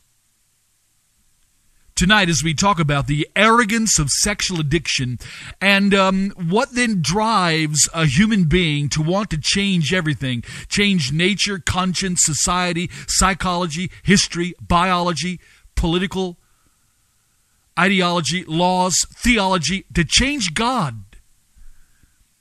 So let's get into this tonight. This is Russ Tisdar Shatters live broadcast on this, the 16th of May. It's Wednesday night, 6 p.m. Eastern Standard Time. Glad that you're here by satellite, by the internet, by, well, the iPads and iPhones and Truckers CB19. By all the downloads around the world, welcome again as we pray that God's mercy, God's grace, I love it in the book of James chapter 5. You know what it says about mercy and judgment? You know what God says about it? That mercy triumphs over judgment. That God prefers mercy, that God prefers grace, that God prefers, even the patience of God in this world. Let's take a look tonight as we're looking into the series, Sexual Decadence and the End of Man. We do have a training course that was already out about 20-some hours, but I just noticed this week again, some of those links are broke, so only some of those are available. But we have these 5 we're going to add, and we'll fix that link for all of those to be available because, well, we're hearing from individuals as we have done before. Now, I had somebody email me. I'm going to read this to you. This is what it says. P.S. at the end of it. P.S. Feel free to read this on air if you like. So I appreciate the bold testimony and confession. The email that I got this morning, says these words. Hey, Russ, quote, I'm enjoying your series on sexual decadence. I recently came to Christ mainly because or as a result of reading your book and listening to many hours of your podcasts. Thank you, brother. He goes on to say this, I was released from a lifelong addiction to sex and pornography. This addiction was very much tied up with drug addiction, which I've also been released from. I know full well how the demonic comes in through certain sexual practices. I won't go into detail here, but certain practices have a demonic charge to them which is very addictive. I was enslaved to this for so long, and I found it incredibly draining. I also know that the slippery slope that occurs when one wants to maintain a certain high, it needs more and more perversity to do so. This dear friend ends his email with these words, and I'm quoting, "Thank God I am now free." Now that's the kind of email that I hear from time to time from all over. This is the stories that I hear of anybody from any kind of sexual addiction. Let me tell you this, drug addiction, sex addiction, gambling addiction, addictions that completely control a life. But now we need to hear the other side of this issue, the arrogance of justifying sexual addictions. That's what we're going to get into tonight. As we look at 2 primary things, number 1, the fight to clear the conscience, and number 2, the power of Jesus. Now, somebody else wrote today. I wrote them back already and told them that I may bring up their information. They said, okay, no names. Once again, that's how we do it. No names when we do bring this out. But they're telling us here. They begin their email concerning the series on sexual decadence and the end of man. It says this, I hate this week. LOL. Seriously, though, too many bad memories for me. I just turn it off and go to it later. I used to dance in the 90s at a very busy strip in Dallas called Baby Dolls. It goes on to say this, I still have nightmares about getting lost, then finding myself on stage with men staring. It definitely was not for me. The money was fantastic. I needed the money bad. One friend even put herself through medical school. But it had a bad price. This goes on a little bit further about how they gave their life in this direction. Here's one phrase off the email. For our first time on stage, they made us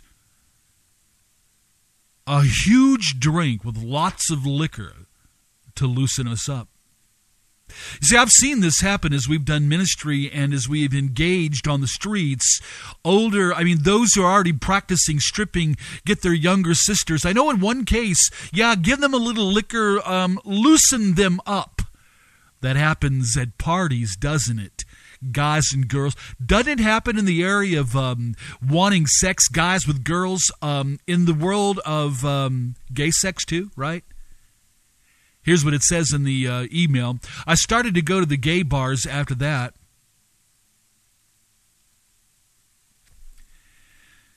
And I can tell you again of the stories and of the pain. And yes, this law out in California, they're trying to ban counseling. The law's wanting to say that nobody can counsel a young person under 17 or under 18 years old and tell them that they can change. The law, they want to bring in a law that says you're not allowed to tell them that this is wrong. But that's the very thing they're fighting with. When I've dealt with 14-year-olds and 15-year-olds and 17-year-olds, that's the issue. All of a sudden, because of what they've heard, what they've read, what they've come up into, the abuses they've gone through, whatever the issues are, there's a search for identity and sexual identity. Others are doing it. Others are explaining their experiences. And so some girls will try. Some boys will try. A lot of this goes on at college. And there is that sense of guilt, then the power of arousal, the power of the sexual drive, peer pressure. Everything else comes into play, and then jumping into the stuff. Yes, guilt is there. We're all, listen, let's be honest. All of us can. I mean, think back in your days. Think about your sexual life. Not everybody waits till they get married. But then again, not everybody sexes around before they get married. God has a plan, and it works well. It's safe. It's beautiful. It's honorable, and all of the fun and all of the pleasure and all of the power to procreate is there. In the context that God creates, I mean, God created the earth to spin on this axis, to be so far away from the sun. God created things so that we could be here and breathe the air and drink the water and feel the warmth of the sun. Alter creation, and you can alter existence. What we're talking about tonight is the arrogance in sexual addiction that drives hearts, lives because of the conscience, drives individuals to desire to change everything, to transmute, to exchange the natural for the unnatural is not enough in some cases. Because the conscience is bugged. We're going to talk about conscience. What is conscience? Did you know that the scriptures teach that the law of God is written into the conscience, that in creation, I mean, if you lie and you know that you lie, you know that it's wrong, and maybe you're doing it to get something, to get out of something. Nevertheless, I mean, without that conscience, think about it for a moment. If everybody lied, there couldn't, I mean, everybody, I mean, flat out, every day, every way, telephone calls, texting, at banks, I mean, we're going to say that they're already doing that in many places. Politically, yes. But I think in this term, of lying, cheating, stealing, we don't want anybody to steal from us. We don't want anybody to lie to us. We don't want anybody to take from us. And so when we think in terms of the law of God, that's imprinted. Now, the atheist thrusts out the law of God, but in his own heart, that sense of moral law is there. Not to lie, to live somewhat ethically. Where does that come from? Well, I search deep within, and it's just there in my conscience. Well, the scripture says that God has put that law in your heart, the cardia, the center of who you are, and your conscience plays a part when you veer away from that natural created order. There is a accusing, there is a conviction, there is a sense of guilt. Wouldn't you feel guilty?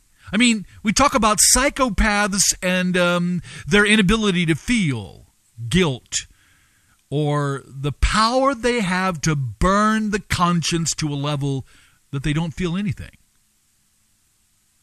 That's a dangerous person. When we sit around and we want to justify our lives, justify sin, justify lying, cheating, stealing, adultery, slaughtering, when we want to justify our own lives, and you ever see somebody just simply, they got caught red-handed and they get angry, and they say they didn't, and they justify, and they blame everybody else. There's a person. There's a person that has to press the metal against their conscience to justify. They got to become arrogant to the point, here's the danger zone, to the point of burning their own conscience. We're going to talk about that tonight also. In burning the conscience, just about anything can go at that point, right? I mean, when it comes to sexual addictions and justifying them, pedophile, sex with the dead, bestiality, all the rest, when people try to justify, and the overwhelming majority of humanity, of history, of every other, the overwhelming majority of everything, let alone their conscience, says it's wrong. Yeah, there's books written now.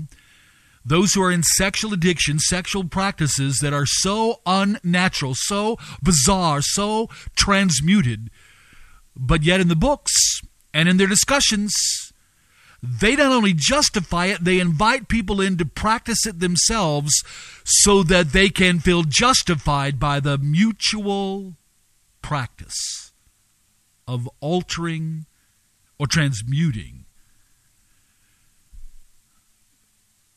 God's creation, natural law. By the way, I want to invite you this week. We got 2 days away. We're going to be at the Fingerprints of the Supernatural Rise of Radical Evil Conference. We're going to be there on Friday night, L.A. Marzulli speaking. Saturday morning, I'll be speaking. In the afternoon, L.A. Marzulli again. So we've got Friday night and all day Saturday.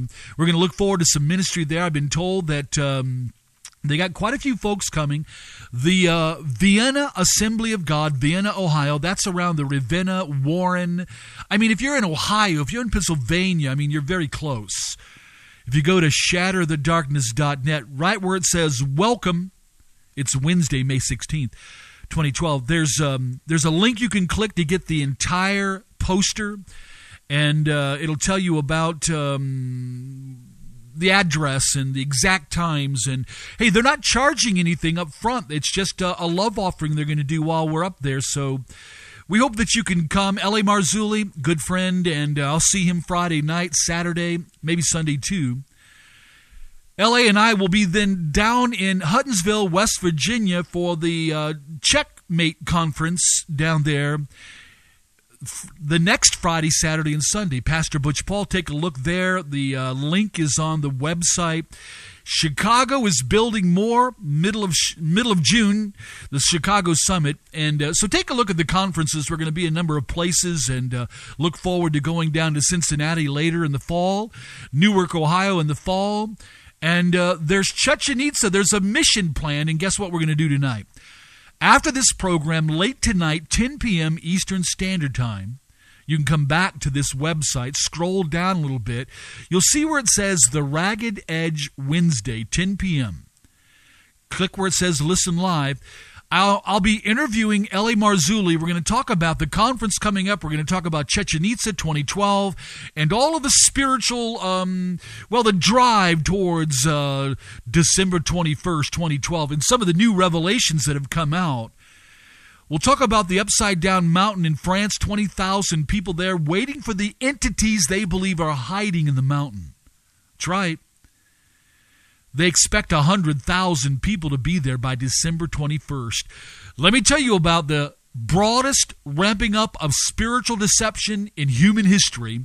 Well, it's upon us right now, as prophesied, as Christ said it would be in the end of days. Hey, how you doing?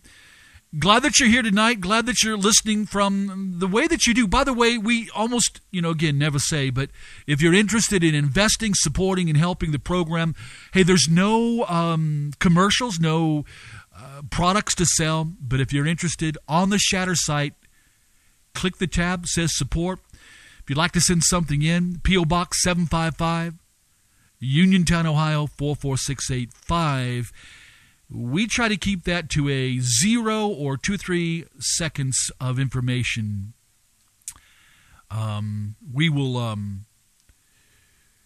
We will let you know from time to time about how we do all of this. And we're out on the REAP trips, we're out in the conferences and the counseling and the sharing. And let me say to those who do help, we are extremely grateful. Now, let's get into the program tonight. We've got a lot to say about the issue of the conscience, and if you've got the web notes, there's a PDF file, web notes, And we hope that you will be able to get those download. I believe that we should be on pages 5, 6, 7, something like that. Wednesday the 16th, take a look. Here's what it says. Point 1, the fight to clear the conscience. Now I want you to think about this for a moment, because I'm going to read to you out of the book of Romans 2:15. Here's what it says about the world. In contrast to the Jews that had the law of God, the written scripture, that they had on the outside to inform them and to speak to them and to literally be a schoolmaster to bring them ultimately to Christ when he came. But what about the rest of the world? Here's what it says.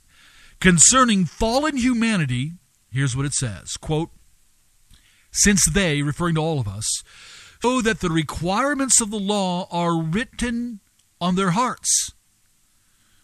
Greek word kardeia. The emotions, the intellect, the will, all together. The centrality of you. God has written his law. The laws are written into our heart. Literally. And here's what it says. Our consciences. Listen, I want you to know that without a conscience, I wonder what humanity would be like. If you could just simply right now extract conscience, because conscience plays a part in stopping us and saying no, saying that's wrong, don't do that, with the power to bring guilt. The scripture says it this way, their consciences also bearing witness to what? The law of God.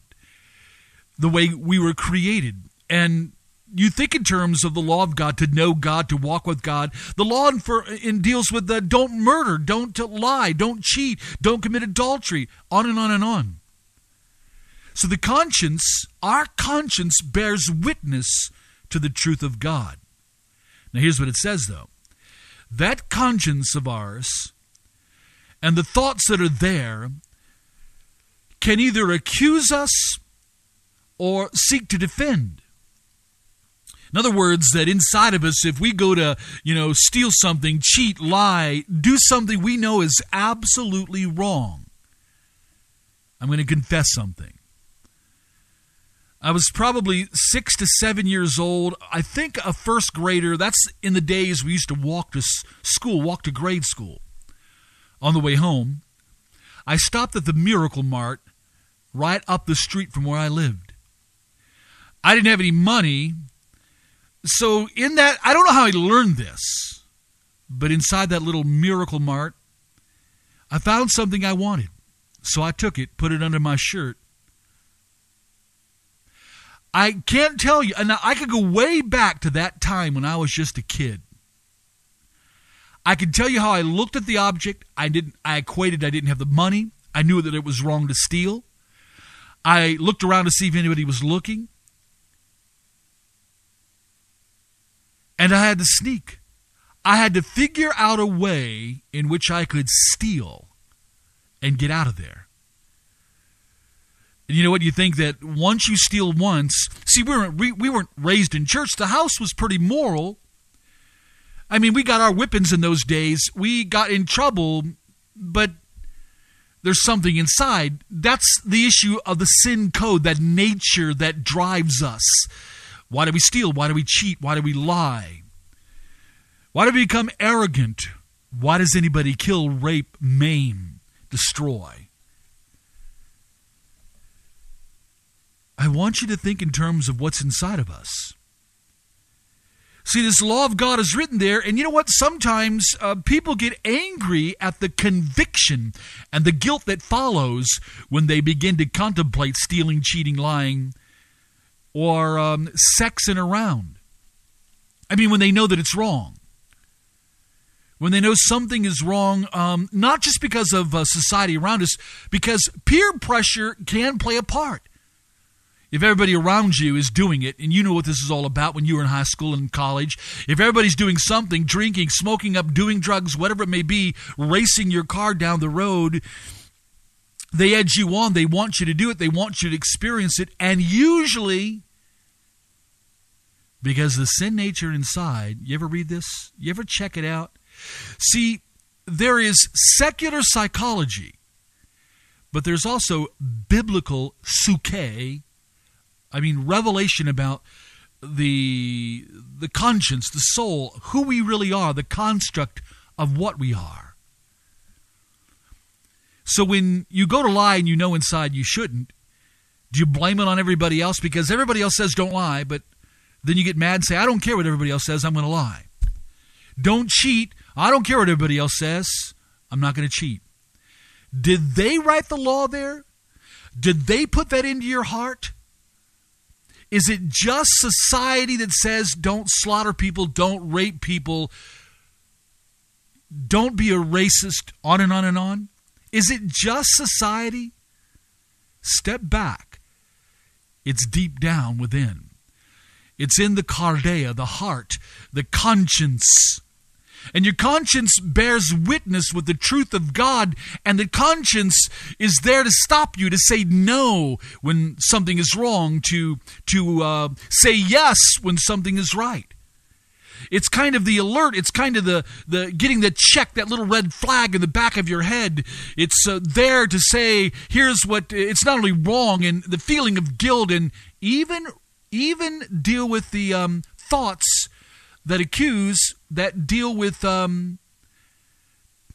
telling you. Do you know sometimes that you go through the thought of the consequences? If you're going to do something wrong and you know it's wrong and you think in your head, this is what could happen.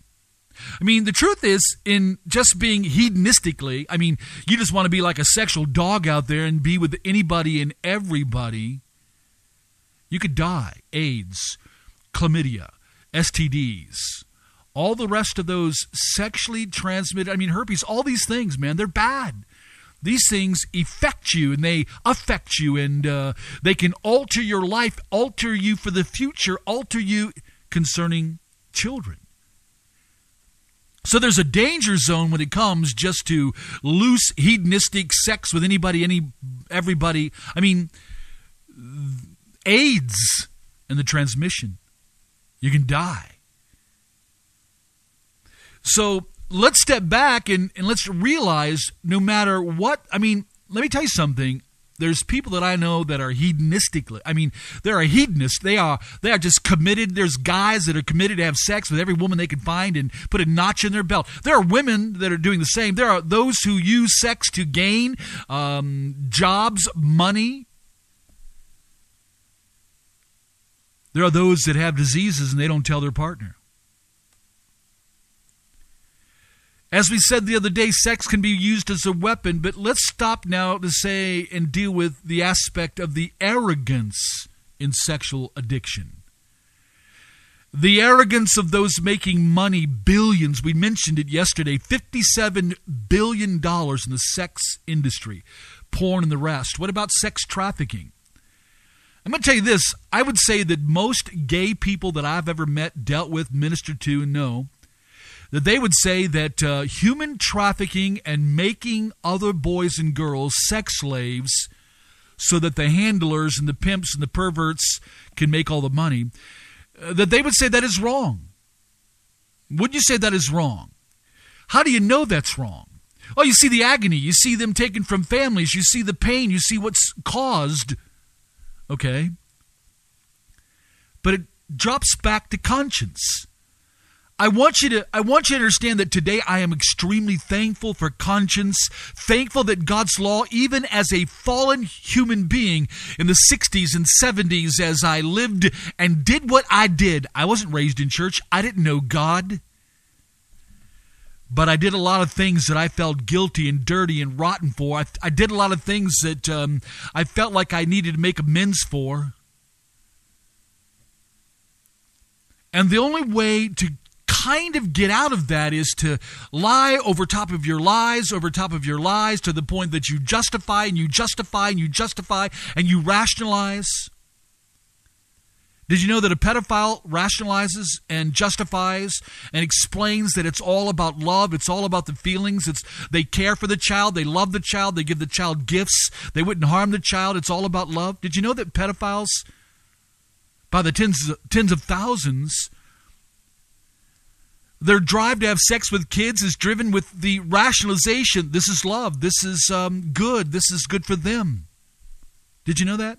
Now you and I are going to sit back and say, that's sick. I told you about the author of the book, The Necromantic Ritual, Sex with the Dead. There is justification for that practice. There's the way in which deep within us we've been infected. The Bible calls it sarx. If you want to understand the intrusion of what is that radical evil, that the sin nature, the sin code, the sarx, Romans 8. Do a study and take a look at the drivenness. It's as if God has revealed that the sin nature inside of fallen mankind is almost like it's alive, that it drives us forward to do everything. Matter of fact, it says the sin nature is hostile to God, doesn't want to submit to God, doesn't want to submit to the law of God, doesn't want to not lie, doesn't want to not cheat. The sin nature wants you to cheat, wants you to be greedy, wants you to be racist. The sin nature wants you to sin sexually, get addicted. The sin nature wants you to transmute everything. Did you know that? That's where the desire comes in. And I read stories in the last few days, and it comes from all kinds of sexual addictions, let alone homosexuality. One person says, if God gave me these desires, this is a man, if God gave me sexual desires for other men, then why would God tell me that I can't do it, can't have sex with men? The answer, God did not give you that desire for men. We've got to stop and step back and see where it came from. The sin code has within it every possible hostility and practice that would go against the natural created order and the law of God. The sin nature drives humanity to exchange what is natural for the unnatural, to twist us, transmute us, and pervert us. The sin nature drives humanity to do what we do, and it's not just against society, peers, history. It has everything to do with it being against God. God's against racism. Most everybody would say hallelujah. God is against slaughtering other human beings, just going out and murdering. I guess we'd have to say hallelujah. God is against, and that's written within us, he's against rape. He's against incest. He's against pedophilia. He's against necrophilia. He's against these. He's against somebody coming to your home and a home invasion, robbing, raping, shooting, stabbing, stealing. He's against this. So it's not just situation ethics and how the world goes and what the majority think and the rest. It has to do with what's embedded in you. Embedded in you, whether you're lost or saved, whether you know God right now or not, whether the Spirit of God is inside of you right now or not, embedded deeper than your DNA is the law of God and a conscience that can be pricked, that can flag, in a sense, the wrong direction, the wrong choices. That guilt is a good thing, don't you think? I mean, you don't like it in the times in which you were doing the wrong. How do you get rid of that guilt? Bury it, justify your actions. Everybody else is doing it. Others done it to me. Somebody stole from me, so I'm going to steal. Somebody cheated against me, so I'm going to cheat. Somebody raped me, so I'm going to rape. Is that it? Is that the way we rationalize? I mean, if you don't understand the sin nature, the drive, and then the satanic side, the actual demonic side, then you're going to miss out. You're going to miss out from understanding all of the drivenness, all of the drive, all of the stuff inside of us that moves us to do things that is contrary to God, contrary to the law of God written inside, that bothers our conscience. Let me read the email again real quick here.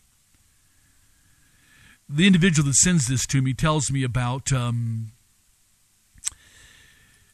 their sexual decadence, their addiction, and then says these words, quote, this is a guy that's gotten free. This is a guy that now says, thank God I am now free. They have recently come to Christ. But they say these words, quote, I know full well how the demonic comes in through certain sexual practices. I mean, today, we're not dealing with just homosexuality. We're dealing with astral sex. We're dealing with incubus, succubus. We're dealing with demonic engagement, people coming in. You got to realize this is real counsel that's going on all around. You got to realize that there are individuals out there that I have engaged and dealt with that go through rituals and go through what they believe leaving their body to go engage. Here's one guy. I dealt with him. When I got to his house, I said, why do you have this circle here and all these candles? He put his head down with a little bit of shame. He said, I was practicing what I was taught. I was practicing leaving my body. He was doing a little ritual thing that he had learned from someone. Well, actually, he learned this from the abuser that he had in his life. And so he was learning to go out of his body. And I said, well, where do you go? He looked down again, and he finally looked back in my face and said, well, he said, Pastor Russ, do you remember going into the counseling center and meeting the assistant psychologist counselor? You know, the blonde lady, the pretty lady? I said, yeah. He says, well, I've been astral projecting out, going to her apartment, going to her bedroom, trying to touch her and engage her sexually.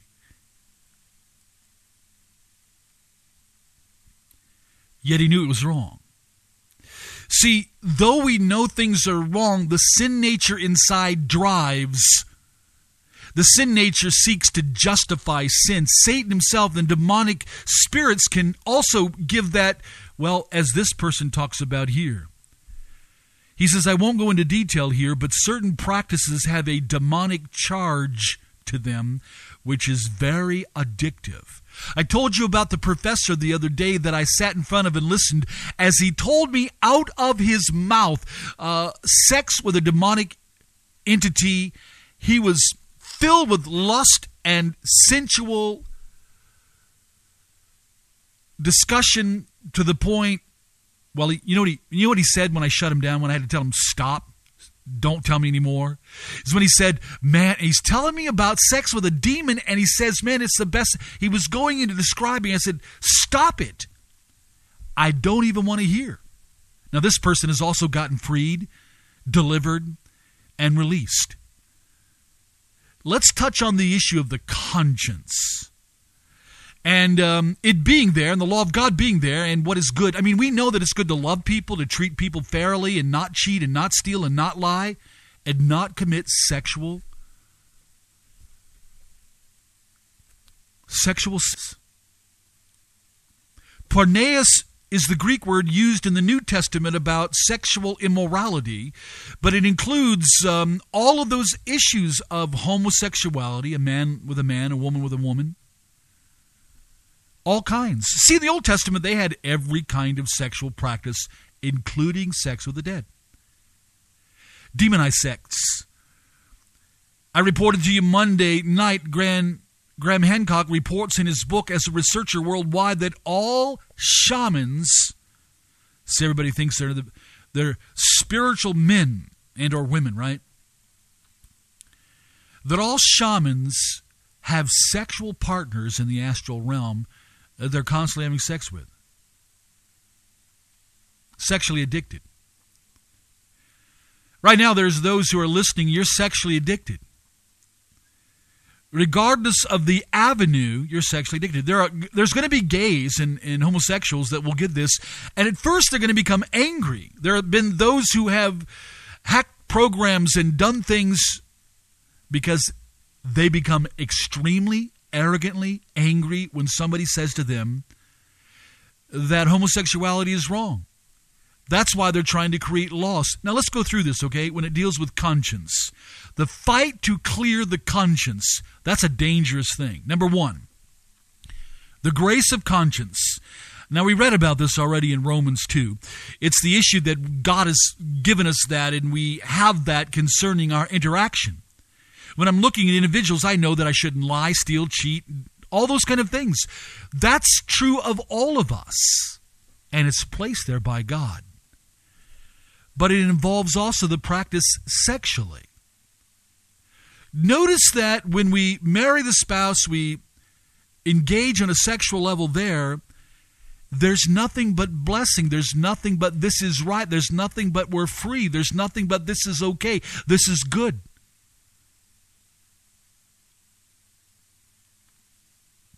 But when we go outside of the created order, the law of God written inside, the moral law, well then guilt and accusation from the inside comes. Now, that's the next thing. It's evidence of the factors of sin. How do we know that lying is wrong? I mean, the word wrong is, sin. Lying is a sin. Cheating is a sin. Raping is a sin. Incest is a sin. Right? Racism is a sin, right? It's all wrong. It's a sin. God says that it's wrong, and in our hearts and our conscience bears witness, we know that it's wrong. But because of the sin nature, the fall of the human race, and because of Satan's actual presence here and the demonic, there is a drivenness to do it, and it's without question, we all sin. In all kinds of, I've never robbed a bank. I've never shot a human being. It's not about all of the sins that we do, but about areas and about the actual sin nature. I want to again point you to Romans 8 for you to study on your own and take a look at the description of the law of sin and death and the law of the spirit of life. One of those two operating, it's an operating work within you. Now there's a fight concerning sin, and Satan would love to burn the conscience. Just literally, we can read even in the scriptures where it talks about how certain people do this. They sear their conscience as with a hot iron. Have you ever read that? It's from a powerful little Greek word that deals with cauterizing. It's out of 1 Timothy 4:2 when it says that such teachings in reference to the false teachers and their sexual and occult teachings, it mentions them as hypocritical liars. They're the ones promoting what is false, the ones promoting what is not true.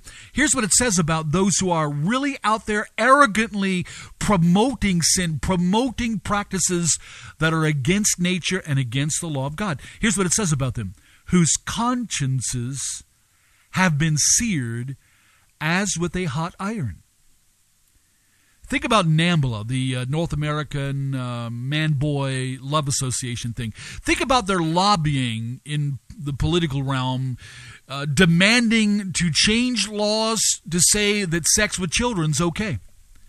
They're driven to clear their conscience.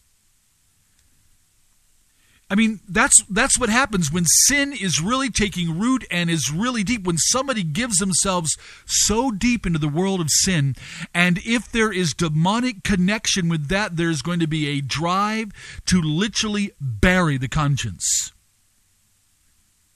When someone hears the word of God, this is why a backslidden believer in Christ, they don't want to go to church, they don't want to go to the scripture, they don't want to read. But you got to realize that conscience, man, that's a gift of God. That's where God can speak into and deal, and that's where conviction can come. That's where the Spirit of God can convict of sin, righteousness, and judgment, our lostness concerning where we stand. If you're listening to me right now and you don't know God and the Spirit of God is not inside of you, sin rules, Satan has rights, hell has rights, you're separated from God. How are you going to get out of that? How are you going to fix that? You can rub some Reiki stones together. You can go read tarot cards. You can have a psychic give you a reading, but that doesn't change anything. Because deep down inside of you is a abnormal injected presence. It's called the sarx, sin nature. Satan, because of that, has rights to your life. Want to read about that? the book of Ephesians, chapter 2. You can read about it in verse 1 and 2. Satan has operating rights in you if you are lost, that is, separated from God. And that means God's Spirit is not inside of you, and His presence and power is not inside of you. Here's the good news. Right now, and you're listening, divine appointment, my dear friend. Wherever you are from 105 countries of the world, or where you're at in your city right now, live listening, this is a divine appointment. This is about God reaching out to you. Jesus Christ, why did He go to that cross? Did you know that He was called the sin bearer? Did you know He was sent to conquer? We're going to talk about that towards the end and all that He's done. The greatest friend that a sexually addicted person has, or a gambling addiction, or drug addiction, or anger addiction, or just living in the misery of your sin. Every backslidden believer listening right now, you know that Jesus is King. He is Lord. It's not that God moved far away. You did. And let me give you this. This is for you. By the leading of the Spirit of God, this is for you. The book of James, chapter 4. Backslidden believers, you know, quenching the Spirit of God. You know, grieving the Spirit of God. God has an answer. God has a way back. God has a way to clear everything. Make it right. God's summoning you, calling you. James chapter 4 for you tonight. If you're lost and you don't even know Jesus, and before we get to the end of this program tonight, I want you to know that He is alive from the dead, that He died on the cross on your behalf to conquer the drive, the sin drives, and Satan's work. He can come in to deliver you. Total forgiveness.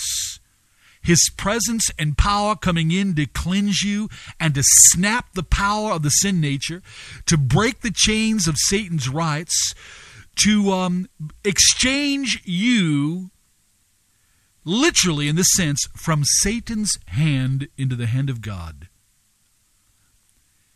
When you turn to the living Christ and believe on Him as Savior and Lord, when you turn to Him and say, Jesus, I receive you and all that you've done at the cross, I ask you to come into my life with your power, forgive me, deliver me, save me, grant me the Spirit of God inside. He will. The love of God, the joy of the presence of God will come into your life.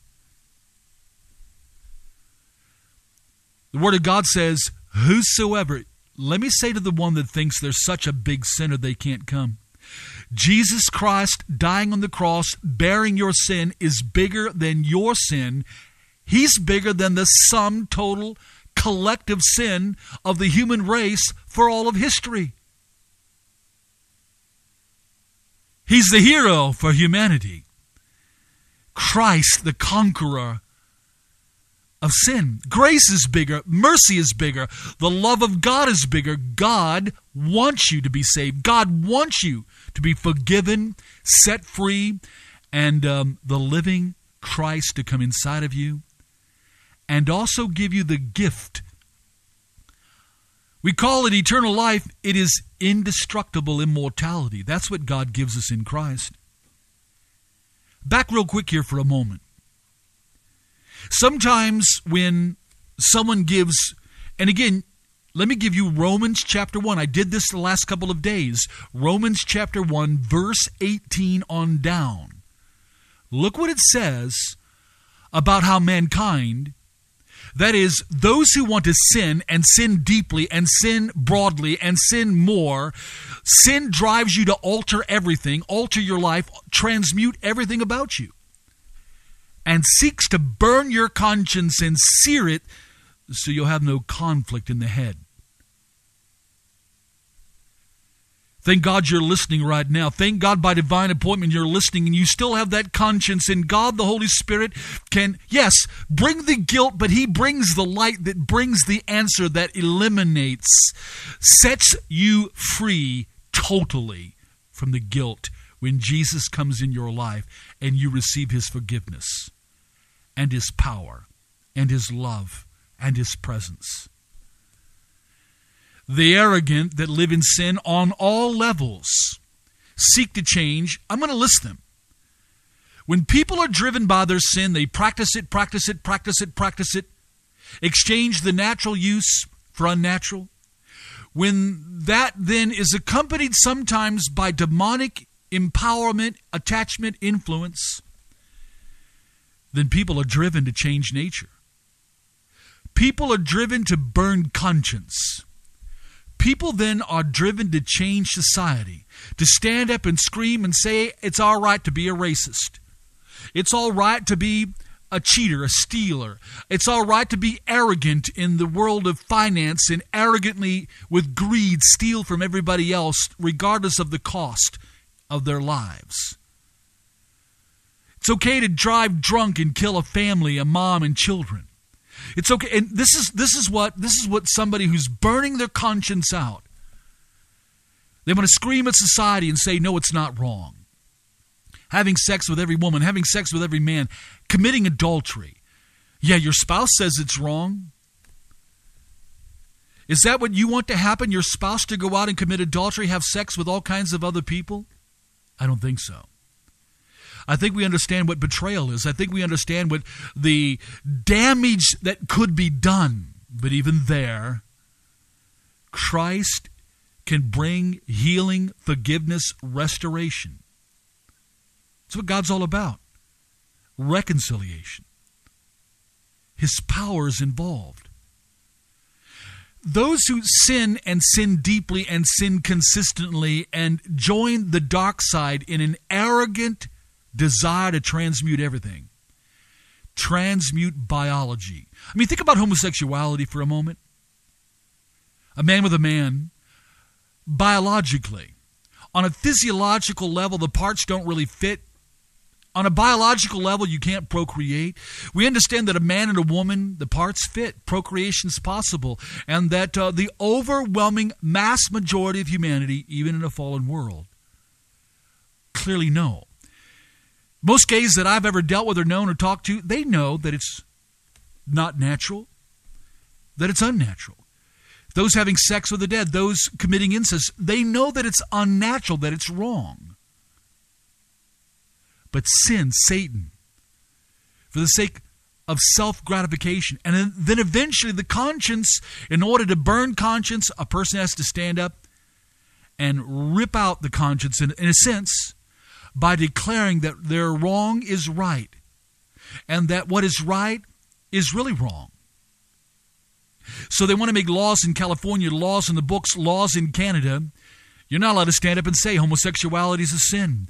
Not only does the drive for self-justification lead to change society, change psychology, they changed the American Psychological Association's past view. I mentioned the other day, get the book, Homosexuality and the Politics of Truth. Homosexuality and the Politics of Truth. The drivenness with the power of the sin nature and the dark side to justify an unnatural practice and then demand that everything else must change so your conscience won't be bothered. It's a drivenness from the inside where that drive, the sin nature drives to say, hey, it's okay to kill, steal, cheat, lie, to go against God, to hate God, curse God, mock God, to sexually go against nature. Give into that for so long, then you're going to be out there screaming out loud, trying to change everything. Change God, change theology.